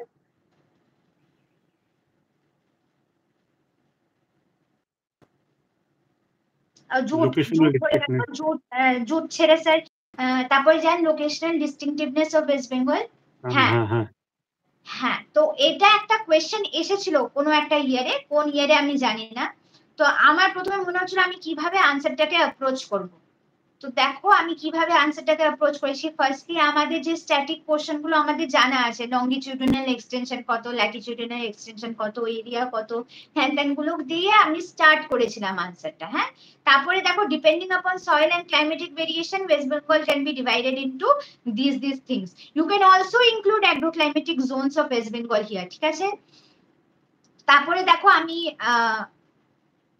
আচ্ছা, আমি এটা এবারে তারপরে এলাবোরেট করিনি, কারণ আমি জানতাম না আমি এক্সাম হলে গিয়ে এলাবোরেট করতে পারবো উইথ ডায়াগ্রামস। তোমাদের কাজ হবে এই জিনিসগুলোকে তারপরে এলাবোরেট করে লেখা। হ্যাঁ, এটা তোমাদের লোকেশনাল ডিস্টিংটিভনেসটা বলে দিতে পারো। আরেকটা জিনিস যেটা আমি মেনশন করতে চাইবো এখানে, দেখবে ওয়েস্ট বেঙ্গল এমন একটা লোকেশনে আছে, it is connecting the main land of India to the south eastern states, এই সাউথ ইস্টার্ন বলছি, north eastern states and Southeast Asia, ঠিক আছে। So that location of West Bengal has has a great strategic importance for logistic growth and for trade purpose, ঠিক আছে। So you can also tell about this distinctiveness of India's West Bengal's location. Logistic growth কদিন ধরে খুব news পেপারে আসছে, যদি তোমরা follow করে থাকো, তো you can mention about this logistic growth. আচ্ছা, যেটা আমার সেকেন্ড খুব বেশি ইম্পর্টেন্ট মনে হয়েছিল, যে ওটা নিচে হঠাৎ করে চলে আসছে মেকানিজম অফ প্রোটেকশন, আমি ওটার কোনো একটা আনসারের কন্টিনিউয়েশনে ওটা লিখেছিলাম। যাই হোক, সুন্দরবন তোমরা অবশ্যই পড়ে যাবে। আমাদের বেলায় আসেনি কোয়েশ্চেন, কিন্তু আমার মনে হয় তোমাদের বেলায় আসতে পারে। সুন্দরবনে যে কত এরিয়া আছে না আছে, সুন্দরবনে যে ম্যানগ্রোভ ট্রিজ গুলো আছে সেগুলো আমরা কিভাবে প্রোটেক্ট করবো। দেখো আমি ওখানে একটা ডায়াগ্রাম দিয়েছি, সুন্দরবনে যে ম্যানগ্রোভ ট্রিজ গুলো আছে, their roots have a special name, it is known as new metaphor. হ্যাঁ, হ্যাঁ, তো it is known as the living root. দেখো ওই রুটটাই কিন্তু আমি এঁকেছি পাশে, যদি তোমরা ওইটাকে আমি একটু এনহ্যান্স করে এঁকেছি। তো এরকম ভাবে তোমরা এই ম্যানগ্রোভের জন্য না সয়েল ইরোশন অনেকটা কমে যায়। তো এই ম্যানগ্রোভের যদি আমরা ডিফরেস্টেশন করি, তার মানে এখানে সয়েল ইরোশন আরো হবে। তার জন্য কি হবে, ওখানে সুনামির অকারেন্সটা ইনক্রিজ করে যাবে, যেটা আমাদের কি বলে ওটা, রিভার ব্যাংক গুলো ইরোডেড হয়ে যাবে। রিভার ব্যাংক গুলো ইরোড হলে কি হবে, যাদের বাড়ি রিভারের কাছে, তাদের বাড়ি পর্যন্ত there is a threat to their life and their property. So এই সিকোয়েন্স অফ যে প্রবলেমস গুলো হতে পারে যদি আমরা ডিফরেস্টেশন করতে থাকি ম্যানগ্রোভের, এগুলো তোমরা সিকোয়েন্স ওয়াইজ লিখতে পারো। তার জন্য এটা খুব ভালো করে পড়বে। একটা নতুন ইনিশিয়েটিভ বেরিয়েছে, যেটা হয়তো আমি এখানে মেনশন করিনি, হয়তো না, সেই সময় তো বেরোয়নি, রিসেন্টলি বেরিয়েছে দেখবে। West Bengal government has taken the initiative of মিষ্টি। মিষ্টি বলে একটা স্কিম বেরিয়েছে, which is ফুল ফর্মটা আমি দেখে বলছি। আমি এটা পড়েছিলাম ফর ইন্টারভিউ, মিষ্টি স্কিম।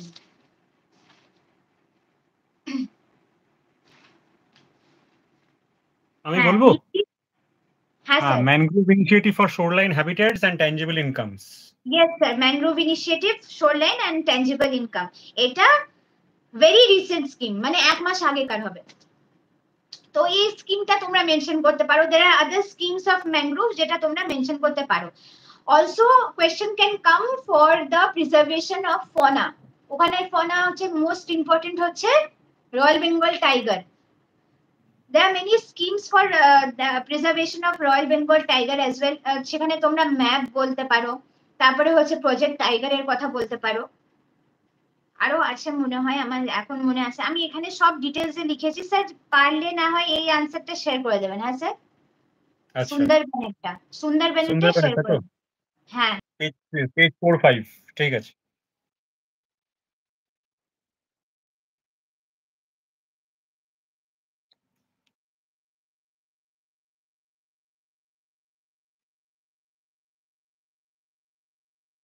যেটা আমি বলছিলাম যে কয়েকটা ইনস্টিটিউটের নাম মেনশন করবে, আমি তো এখানে সবকটাই শর্ট ফর্মে লিখেছি, তখন আমার নামগুলো পুরো মনে ছিল, এখন আমার কিছুই মনে আসছে না। NCCS লিখেছি, NCOIS লিখেছি, এটা মনে হয় হায়দ্রাবাদে আছে। IITM লিখেছি, academic and research and development institute for sea level change. তো এইগুলো তোমরা এরকম ভাবে নেটে খুঁজে বার করবে, কেন সি লেভেল চেঞ্জটা হচ্ছে, মানে চেঞ্জ মানে রাইজটা কেন হচ্ছে। দেখবে সি লেভেল রাইজের জন্য একটা সুন্দর লাইন ডায়াগ্রাম আছে ইন্টারনেটে, try to memorise that and try to answer, মানে incorporate that in your answer. So sea level rise is an important question. R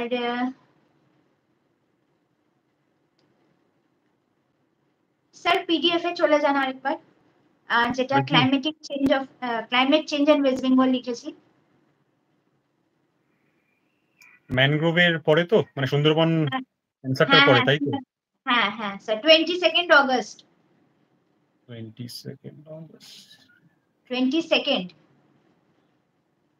climate change and West Bengal.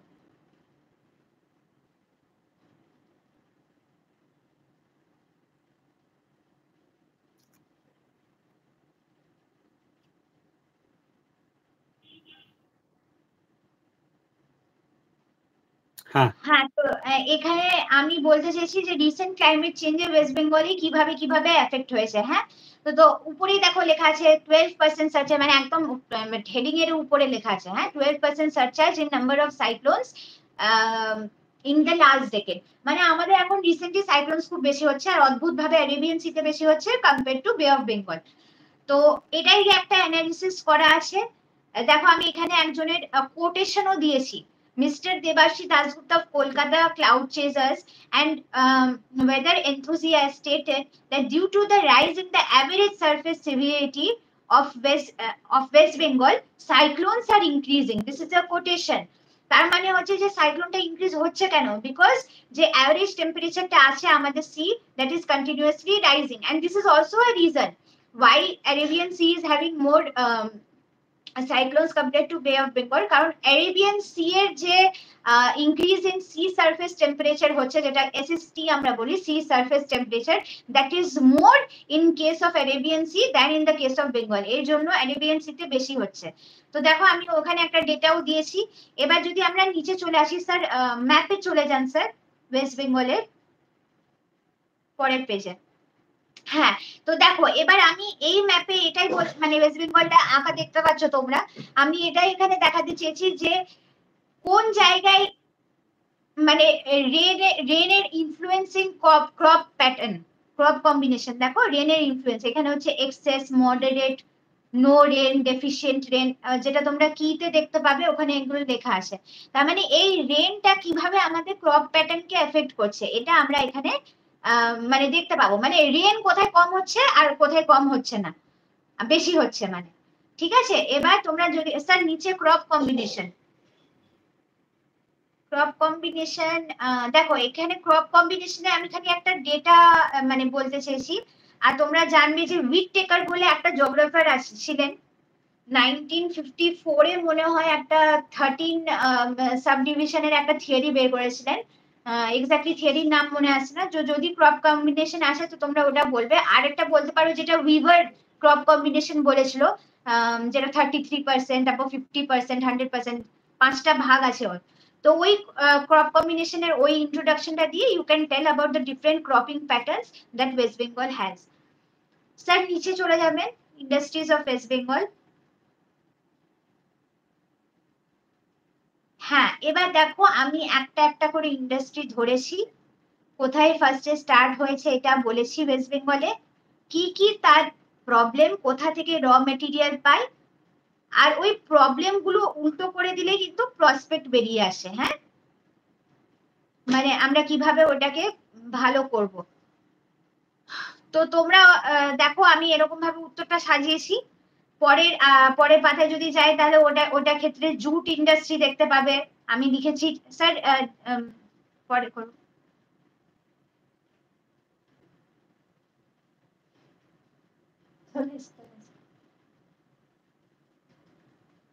হ্যাঁ, তো পরেরটাতে আপনারা দেখতে পাবেন টি ইন্ডাস্ট্রির ব্যাপারে লেখা। তারপর হচ্ছে ট্যুরিজম ইন্ডাস্ট্রির ব্যাপারে আমি লিখেছি, যেখানে আমি হ্যান্ডিক্রাফট মেনশন করেছি। দেখুন ওখানে বড় করে আমি লিখেছি লোক প্রসার প্রকল্প, যেটা আমাদের ওয়েস্ট বেঙ্গলের স্কিমে আছে। হ্যাঁ, তো এবার টি ইন্ডাস্ট্রি, ট্যুরিজম ইন্ডাস্ট্রি, আরো কটা ইন্ডাস্ট্রি আছে যেটা হয়তো আমি এখানে পাঠাইনি স্যারকে। এবার স্যার আপনি যদি পরেরটাতে চলে যান, ডেমোগ্রাফিক ফিচার্সে চলে যান ওয়েস্ট বেঙ্গলে। এই পাতাতে দেখো খালি ডেটা দিয়েছি, মানে এই পাতাতে পুরো পাতাটাতেই খালি ডেটা আছে, যেখানে লেখা আছে কি হ্যাঁ ফিমেল পপুলেশন কত, মেল পপুলেশন কত, এই সালে কত পপুলেশন ছিল ইন্ডিয়ার রেসপেক্টে, আর ডেন্সিটি দেখো ওই 1981-এ 216 ডেন্সিটি ছিল, আর ওয়েস্ট বেঙ্গলের ক্ষেত্রে 615 ছিল, যেটা ডিফারেন্সিয়েট করছি ইন্ডিয়া আর ওয়েস্ট বেঙ্গলে। এই এই স্যার নিচে চলে যাবেন, এজ ডিস্ট্রিবিউশনটা তারপরে লেখা, মানে this page only consists of data. তোমাকে যদি ডেমোগ্রাফিক ফিচার্স জানতে চেয়েছে, তোমরা এই ডেটাগুলো লিখবে, বসে বসে ওগুলোকে এক্সপ্লেন করবে, আর কিছুই দরকার নেই। মানে এই ডেটাগুলো এতটাই wholesome that you will just write the data, ওই ডেটাগুলো লিখে তোমরা পাশে ওইটাকে এক্সপ্লেন করতে পারো যে কেন এটা হচ্ছে। তো আমরা মানে আমার সময় একটা কোয়েশ্চেন এসেছিল, যেটা হচ্ছে হ্যাঁ, give a reasoned account of growth and distribution of population of West Bengal। তোমরা বুঝতে পারছো যে এই যে স্যার আগের পাতাটা দেখালো, ওই পাতাটার ডেটা নিয়ে কিন্তু আমি এই আনসারটা লিখেছি। কোয়েশ্চেনটা ছিল give a reasoned account of the growth and distribution of population of West Bengal। This page itself tells about the demography, about the population, about the growth of West Bengal's population। আমার খালি ডেটাটা recollect করেছি, পেপারে লিখেছি, ওই ডেটার এগেনস্টে answer মানে যেটা আমাদের বডিটা লিখতে হবে লিখেছি। বডি তো তোমরা লিখতে পারো, তোমরা তো পপুলেশন জিওগ্রাফি পড়ছো, যদি ডেন্সিটি বাড়ছে কি পপুলেশনটা বাড়ছে, মেল ফিমেল রেশিওটা যদি কম হচ্ছে কি বাড়ছে, কেন হচ্ছে, এগুলো তো তোমরা নিজেরাই বলতে পারবে কেন হচ্ছে, রাইট। আর আর কি আছে এটাতে, আচ্ছা তারপরে আমি স্যার নিচের কটা পাতা ওদেরকে দেখিয়ে দিন, আমি কিছু এক্সপ্লেন করছি না, ওরা খালি বুঝে নিক যে আনসারটা কিভাবে আমি অ্যাপ্রোচ করেছিলাম, মানে বা নোটস গুলো কিভাবে বানিয়েছিলাম, আমি কিছু বলছি না এটা।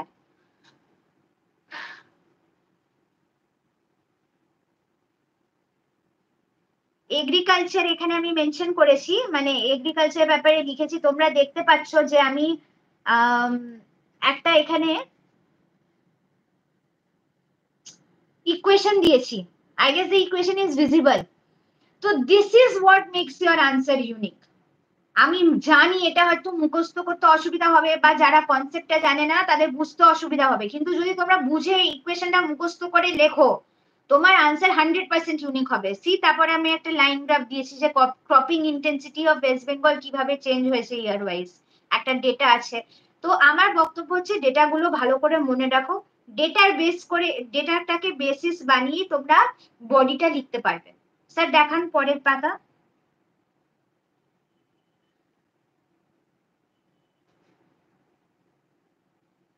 ফ্রুট, ভেজিটেবল আর ফ্লাওয়ারের প্রোডাকশনের আমি একটা গ্রাফ দিয়েছি।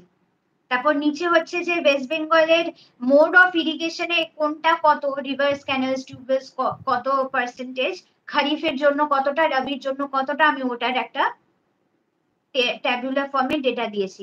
তারপরে হচ্ছে যে টেনেন্সি রিফর্মস, যেটা অপারেশন বার্গা, ওটার ব্যাপারে দেখো একটু লেখা আছে কতজনের মার্জিনাল ল্যান্ড আছে, কতজনের স্মল ল্যান্ড আছে, লার্জ ল্যান্ড আছে, দেখো একটা পাই ডায়াগ্রাম আমি বানিয়েছি। তারপরে আমরা যদি আবার আমি ইন্ডাস্ট্রিতে ফিরে এসেছি এখানে, দেখো হ্যাঁ এইখানে মনে হয় আমি বলতে চেয়েছি এই ইন্ডাস্ট্রিটাতে যে what are the problems and prospects of India West Bengal industry as a whole. হ্যাঁ দেখো যখন এখানে প্রথম পয়েন্টে আমি লিখেছি share of investment is very less, মানে এখানে ইনভেস্টমেন্টটা বেশি করতে হবে। তো এরকম ভাবে আনসারটা লিখেছি। দেখো নিচের দিকে গ্রাফ আছে, ডেটা আছে। স্যার পরের পাতায় চলে যান, ওরা জাস্ট একবার দেখে নিক। ওটা হচ্ছে গ্রাফ, ওই লাইন গ্রাফটা হচ্ছে আউটপুট রেশিওর আর কম এমপ্লয়মেন্ট গ্রোথের।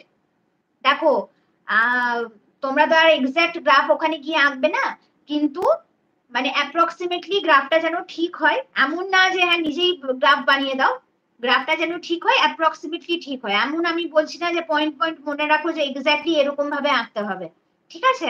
পরেরটা হচ্ছে সার্ভিস সেক্টরের ব্যাপারে আমি বলেছি ওয়েস্ট বেঙ্গলের।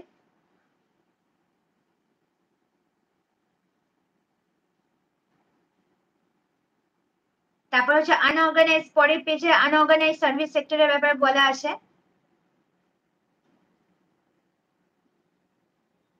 দেখো কয়েকটা ডিস্ট্রিক্টের নাম নিয়েও আমি আনসারটাকে লিখেছি, কুচবিহার, পুরুলিয়া, হাওড়া।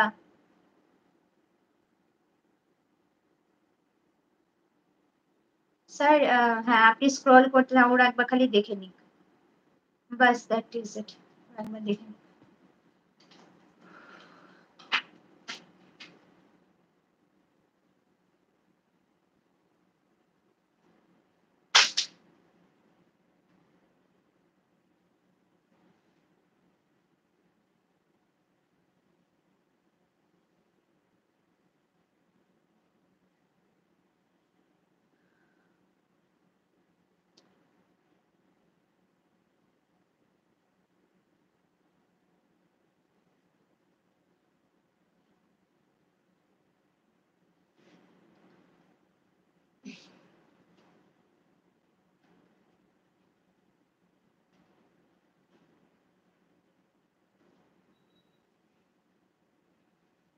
এখানে আমি একটা জিনিস বলতে চাইবো যে আতিয়ার এই যে গ্রাফগুলো, যেটা আনঅর্গানাইজ সেক্টরে যে গ্রাফটা দেওয়া আছে, এই গ্রাফটায় যারা দেখছে তারা একটা জিনিস নোটিস করুক, এই যে এইখানে যে তোমার ওয়েস্ট বেঙ্গলের যে পাশে যে এই রিমার্কসটা লেখা আছে না, এই রিমার্কসটা কিন্তু খুব বেশি ইম্পর্টেন্ট। কারণ তোমাদের এক্সাম হলে সময় কম থাকতে পারে, তোমাদের মনে হতে পারে যে এঁকে দিয়ে চলে গেলেই হয়ে গেল, কিন্তু গ্রাফটা এঁকে দিয়ে চলে গেলে হয় না।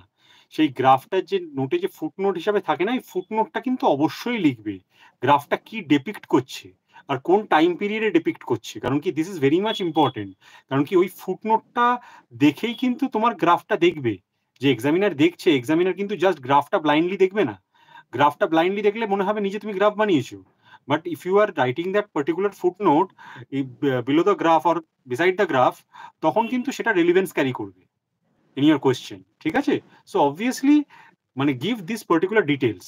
আমি কিন্তু এটা তোমাদেরকে বলে দিলাম ভালো করে। মানে অনেক সময় পরীক্ষার হলে টাইম থাকে না, তোমাদের মনে হয় না একটা গ্রাফ যে কোনো দিয়ে দিলেই হয়ে গেল, বাট ওটা কিন্তু দিয়ে দিলে হয় না। দিয়ে দিলে কিন্তু বেসিক্যালি মানে তুমি দিচ্ছ তোমার পাতাটা ভরছে কিন্তু মার্কস পাবে না, অ্যাজ সিম্পল অ্যাজ দ্যাট।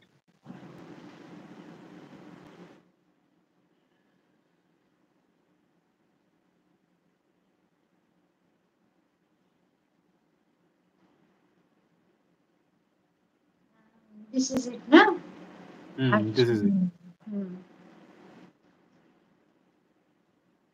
যদি আমাকে অনেকে জিজ্ঞেস করবে যে ম্যাম কোথা থেকে ডেটা পেয়েছেন, এগুলো আমি খুঁজে খুঁজে খুঁজে বার করেছি। তো তোমাদেরকেও খুঁজে খুঁজে বার করতে হবে। There is no text book for West Bengal geography. তোমরা সবাই জানো we have a deficit of resource for West Bengal, R specially geography অপশনালের জন্য তো আরোই নেই। তো তোমাদেরকে এগুলো ওয়েস্ট বেঙ্গল এই যে সাইট গুলো আছে গভর্নমেন্ট সাইট গুলোতে গিয়ে খুঁজে ডেটা বের করে তোমরা, আমি এটাই বলবো ডেটা মুখস্থ করে নাও। ডেটাটা মুখস্থ করে দিলে না তোমাদের বডিটা লিখতে খুব সুবিধা হবে, ঠিক আছে? তো data holds a lot of importance. Learn the data accordingly, write the body. Absolutely absolutely. আর ডেটাটা মনে রাখতে তোমার সুবিধাও হবে, কারণ কি ডেটাটা খুবই কম, তোমার মিনিমাল, ঠিক আছে? আর বেসিক্যালি মানে আতিয়া যেটা বললো সেটা হলো তোমার বেসিক স্ট্রাকচারটা, যেমন পপুলেশন কেন বাড়ছে, কিসের জন্য বাড়ছে, পপুলেশন ডেনসিটি, সব মানে এই মেইন স্ট্রাকচারটা, মেইন লজিক্যাল রিজনিংটা তোমার যেন ক্লিয়ার থাকে, কনসেপ্টটা যেন ক্লিয়ার থাকে, ঠিক আছে? মানে জিওগ্রাফিতে যতগুলো কনসেপ্ট, যতগুলো পলিসি, যতগুলো থিওরিজ যা আছে না, সেগুলো ভালো করে পড়ে নেবে। মানে তুমি একটা পার্টিকুলার টপিক স্কিপ করতে পারো, বাট সেই টপিকে যদি কোনো থিওরিজ থাকে, কোনো পলিসিস থাকে, ঠিক আছে, সেইটা কিন্তু জেনে রাখো। তোমাকে পুরো টপিকটা হয়তো তোমার পড়ার সময় নেই, কিংবা তুমি স্কিপ করছো, মনে করছো যে পড়বে না, but still go through the models. যেটা মডেল থাকবে, যেটা থিওরি থাকবে, যেটা পলিসি থাকবে, যেটা কনসেপ্ট থাকবে, এই কনসেপ্ট গুলো জেনে রাখো। কারণ কি বেসিক্যালি কি বলতো, তোমার কোয়েশ্চেন এলে তোমার হয়তো তুমি সেই কোয়েশ্চেনটা হয়তো অ্যাপ্রোচ কি করে করবে ভাবছো, বাট তুমি একটা কনসেপ্টের সাথে সেটা ইন্টাররিলেট করতে পারো। সে কনসেপ্টের সাথে ইন্টাররিলেট করলে কিন্তু অটোমেটিক্যালি পয়েন্ট বেরিয়ে আসবে, ঠিক আছে? তো কনসেপচুয়াল ক্ল্যারিটিটা খুব দরকার, not only for geography optional, but for every optional. তোমার প্রত্যেকটা অপশনালে কিছু থিওরিজ থাকে, কিছু পলিসিস থাকে, কিছু মডেলস থাকে, ঠিক আছে? আর কারেন্ট অ্যাফেয়ার্স, যেটা তোমাদের আমরা যে লাস্ট ভিডিওটা করেছিলাম, সেই লাস্ট ভিডিওতে যেমন কারেন্ট অ্যাফেয়ার্স, মানে জিওগ্রাফি এমনই একটা সাবজেক্ট যেটা মাল্টিডিসিপ্লিনারি সাবজেক্ট, ঠিক আছে? তো তোমার সেটা প্রিলিমসে কাজে লাগবে, অপশনাল কাজে লাগছে, মেইনসে কাজে লাগছে, ইন্টারভিউতে কাজে লাগছে। So basically when you are studying current affairs, try to link that with the particular topic, ঠিক আছে? যেমন মাঝখানে তোমার একটা এই স্কিমস এর ব্যাপারে, যেটা রিসোর্স বেসের ব্যাপারে বললো, ইন্ডাস্ট্রিজ এর ব্যাপারে যেটা বললো আতিয়া, তো বেসিক্যালি ওখানটা কি করতে পারো, ওখানটা একটা ট্যাবুলার ফর্মে তুমি ধরো পার্টিকুলার সোলার, ওই নন রিনিউয়েবল এনার্জি রিসোর্স যে কোশ্চেনটা ধরো এসছে, আতিয়া যেটা মেনশন করলো, তুমি ওটা কি করতে পারো, তুমি একটা ট্যাবুলার ফর্মে নিজে যখন নোট বানাবে, তখন পার্টিকুলার ধরো সোলার, উইন্ড, ঠিক আছে, সেই সেই পার্টিকুলার জিনিসগুলো নিয়ে না তুমি ট্যাবুলার ফর্মে লিখে নিতে পারছো। তুমি কি কি সেন্ট্রাল গভর্নমেন্ট স্কিমস আছে, কি কি ওয়েস্ট বেঙ্গল গভর্নমেন্ট স্কিমস আছে, মানে why the schemes are relevant, like what are the expectations from those schemes, ঠিক আছে, and what the government is banking on for that particular schemes, ঠিক আছে? তো বেসিক্যালি ট্যাবুলার ফর্মে জিনিসটাকে ছোট করে নাও, তাতে তোমার ইন্ডাস্ট্রি সবকিছুই কভার আপ হয়ে যাবে, ঠিক আছে? এই জিনিসগুলো, বেসিক জিনিসগুলো তোমাকে একটুখানি নিজেকে খাটতে হবে, যেটা আতিয়া বলছে বারবার করে, তোমাকে কিন্তু নিজে নোটস বানাতে হবে। কারণ নিজে নোটস বানালে কি বলতো, এই ধরো ট্যাবুলার ফর্মে বানানো, ডায়াগ্রাম দেওয়া, ম্যাপ দেওয়া, কেস স্টাডি, এগুলো কি বলতো একবার কষ্ট করে যদি নোটসটা বানিয়ে নাও, তাহলে তোমার প্রথম কথা হলো টপিকটা মনে থাকবে। টপিক মনে থাকার থেকে সিলেবাসটা কিভাবে যাচ্ছে, কোন সিলেবাসে কোন টপিকটা তুমি কভার করছো না, সেটা মাথায় থাকবে। নোট বানালে তোমার পড়াটা মুখস্থ থাকবে, ঠিক আছে? পড়াটা বারবার করে রিলেট ব্যাক করতে হবে না, তোমার বই খুলতে হবে না, ঠিক আছে? আর বারবার করে তুমি একবার কষ্ট করে নোট বানাবে, বাট তোমার বারবার করে সেখানে নেটে গিয়ে কিন্তু খুঁজতে হবে না যে আমি কি ভেবেছিলাম, কি দেখেছিলাম। একটা কনসাইজ ওয়েতে একটা ছোট্ট জায়গায় প্রথমত ইনিশিয়ালি 6টা মাস কষ্ট হবে, বাট ওই 6টা মাসের কষ্ট দিয়ে কিন্তু তুমি বাকি 1.5 বছর যে এক্সাম পুরো ফুল প্রসেসটা, সেই প্রসেসটা কিন্তু ওভারকাম হয়ে যাবে। তখন কিন্তু কষ্টটা আর হবে না, তখন আরো ইজি হয়ে যাবে, বারবার রিভাইজ করতে পারবে, মার্কস বেশি আসবে, ঠিক আছে? মানে এফেক্টিভ নোটস মেকিং যেটাকে বলে। আর আরেকটা যেটা বলবো, যেটা তোমার লাস্ট যে জিনিসটা, ওই ফার্টিলিটি ট্র্যাপ ব্যাপার, ফার্টিলিটি ট্র্যাপ বলতে গিয়ে যেটা পপুলেশন ট্র্যাপ, তো পপুলেশন ট্র্যাপ যখন আতিয়া বললো, তো অবভিয়াসলি পপুলেশন ট্র্যাপ জিনিসটাও জেনে রাখবে তোমরা। পপুলেশন ট্র্যাপ ব্যাপারটা আর কিছুই না, মানে পপুলেশন ট্র্যাপ বলতে গেলে তোমার স্ট্যান্ডার্ড অফ লিভিংটা কোনোভাবে ইনক্রিজ করা পসিবল হচ্ছে না। পপুলেশন ট্র্যাপ মানেটা কি, স্ট্যান্ডার্ড অফ লিভিংটা কোনোভাবে ইনক্রিজ করা পপুলেশন হচ্ছে না, কারণ কি পপুলেশন খুব র্যাপিড পেসে বাড়ছে, ঠিক আছে? সেই জন্য যা সেভিংস আছে, সেই সেভিংসটা তোমার পুরোটাই ইউটিলাইজড হয়ে যাচ্ছে to maintain the existing capital labour ratio. Population trap এই জিনিসটা জেনে রাখবে। এটা সাব সাহারান আফ্রিকায় হচ্ছে। কেন বললাম এটা? কারণ কি আরবানাইজেশন যে কনসেপ্টটা আছে, সেই আরবানাইজেশন কনসেপ্টটায় তোমাদের এবার ডেসক্রিপটিভ পেপারে, ডেসক্রিপটিভ ইংলিশ পেপারে তুমি একটা এসে এক্সপেক্ট করতেই পারো, আরবানাইজেশন একটা হাইফেন দিয়ে বলতে পারে, is it triggering the population trap? তোমাকে যদি এই ডেসক্রিপটিভ এসেটা দেয়, তাহলে তুমি কি করবে? তো অবভিয়াসলি এই জিনিসগুলো ইন্টাররিলেট করতে হবে তোমাকে, from optional paper, GS papers, সবকিছু একটা ইন্টাররিলেট করে তোমাকে প্রিপারেশন করতে হবে, কম্বাইন্ড হলিস্টিক প্রিপারেশন। তো এবার ম্যাম একটু আপনি কিছু ইনপুট দিন। হ্যাঁ, আরেকটা যেটা আমি ইনক্লুড করতে চাইবো যে পপুলেশন জিওগ্রাফির ক্ষেত্রে 3টে থিওরি আছে। একটা হচ্ছে ম্যালথুজিয়ান থিওরি, একটা হচ্ছে নিও ম্যালথুজিয়ান থিওরি, আর এটা হচ্ছে মার্কসিয়ান থিওরি। নিও ম্যালথুজিয়ানের মধ্যে ওই ডিটিএমটা পড়ছে। তো তোমরা যখনই কোনো মরবিডিটি, মর্টালিটি, ফার্টিলিটি এগুলো যাই মেনশন করবে, try to relate it with the theories that is there. ম্যালথুজিয়ানের সাথে তোমরা রিলেট করতে পারবে না, because I feel personally that theory is very irrational. যেটা সব থেকে তোমরা রিলেট করতে পারবে যেটা দিয়ে, সেটা হচ্ছে নিও ম্যালথুসিয়ান যে থিওরিটা, ডেমোগ্রাফিক ট্রানজিশন মডেল। তোমরা যদি দেখো ওই 4-5টা স্টেজ থেকে কিন্তু প্রত্যেকটা কান্ট্রি কোনো না কোনো টাইমে পাস করে। তো try to relate your answers with the models.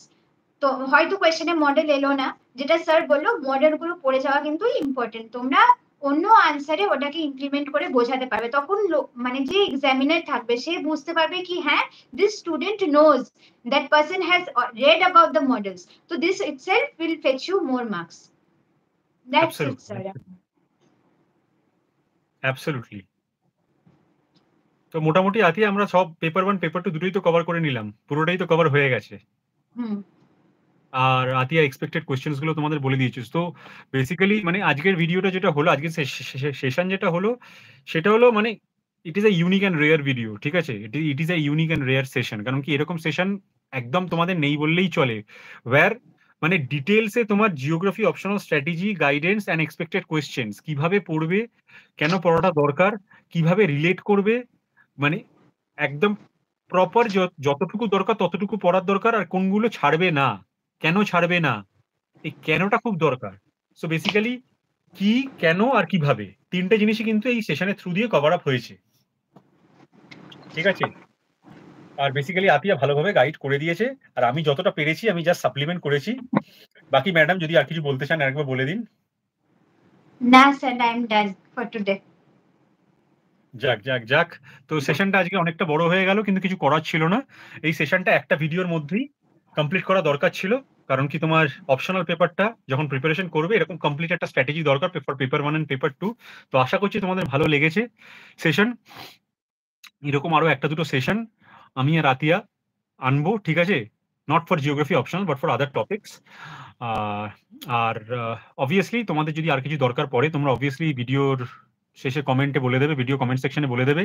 তো আমরা চেষ্টা করব যে আমাদের টাইম শিডিউল দেখে আমরা চেষ্টা করব নিয়ে আসার জন্য। তো তোমাদের আশা করছি আর কোনো প্রবলেম হবে না জিওগ্রাফি অপশনালের জন্য। আর যা যা কোয়েশ্চেন করেছো, একজন কোয়েশ্চেন করেছে কলেজের নোটসটাতে কাজ হবে। আতিয়া তুমি কি বলছো? কলেজের নোটস? হ্যাঁ, আমার মনে হয় না কাজ হবে। আচ্ছা। সো কারণ তোমাকে হচ্ছে কলেজে জেনারেলি কি হয়, প্রফেসররা কি করে একটা নোট সবাইকে দিয়ে দেয়, and that those are very generalised notes. আর তোমরা মনে করে মানে এটা সবসময় মাথায় রাখবে, you are giving states most prestigious exam, তো you have to develop yourself like that. You can't be ordinary, you have to stand out among the crowd. So you have to do something special, and that special is possible when you will make your own notes and not follow the traditional notes that is going on যে সব প্রফেসররা বা টিচার্সরা দেয়, ওগুলো ছেড়ে নিজেরা notes বানাও, নিজেরা internet Surf করো। আমার মনে হয় that will make you unique. Absolutely absolutely. তো বেসিক্যালি গাইডেন্স পেয়ে গেছো, আর সেরকম কারোর কোনো কোয়েশ্চেন নেই। যা যা কোয়েশ্চেন ছিল সবই হয়ে গেছে। একজন বলেছে ম্যাম ডেসক্রিপটিভ বেঙ্গলি ইংলিশটা কিভাবে আপনি তৈরি করেছিলেন? দেখো ডেসক্রিপটিভ বেঙ্গলি ইংলিশ নিয়ে আমরা, তোমাদের যদি দরকার পড়ে তোমরা ভিডিও কমেন্ট সেকশনে দেবে, আমরা ডেসক্রিপটিভ বেঙ্গলি ইংলিশ নিয়ে কিন্তু তাহলে একটা সেশন করে নেব, ঠিক আছে? বিফোর মেইনস 2022, ঠিক আছে? আমরা আমাদের শিডিউল দেখে আমরা ডেসক্রিপটিভ একটা সেশন করে নেব, just like this geography optional paper. আতি ওরকম একটা সেশন করা যায় তো? একদম স্যার, একদম একদম একদম। তোমাদের দরকার পড়লে তোমরা ভিডিও কমেন্ট সেকশনে বলে দেবে, তো আমরা করে নেব, ঠিক আছে? আরেকজন লিখছে ওয়ার্ডস লিমিট কেমন লিখলে ভালো? ওয়ার্ডস লিমিট বলে কিছু ব্যাপার আছে অপশনালে? ওয়ার্ডস না লিমিট তো নেই। That depends upon your hand speed.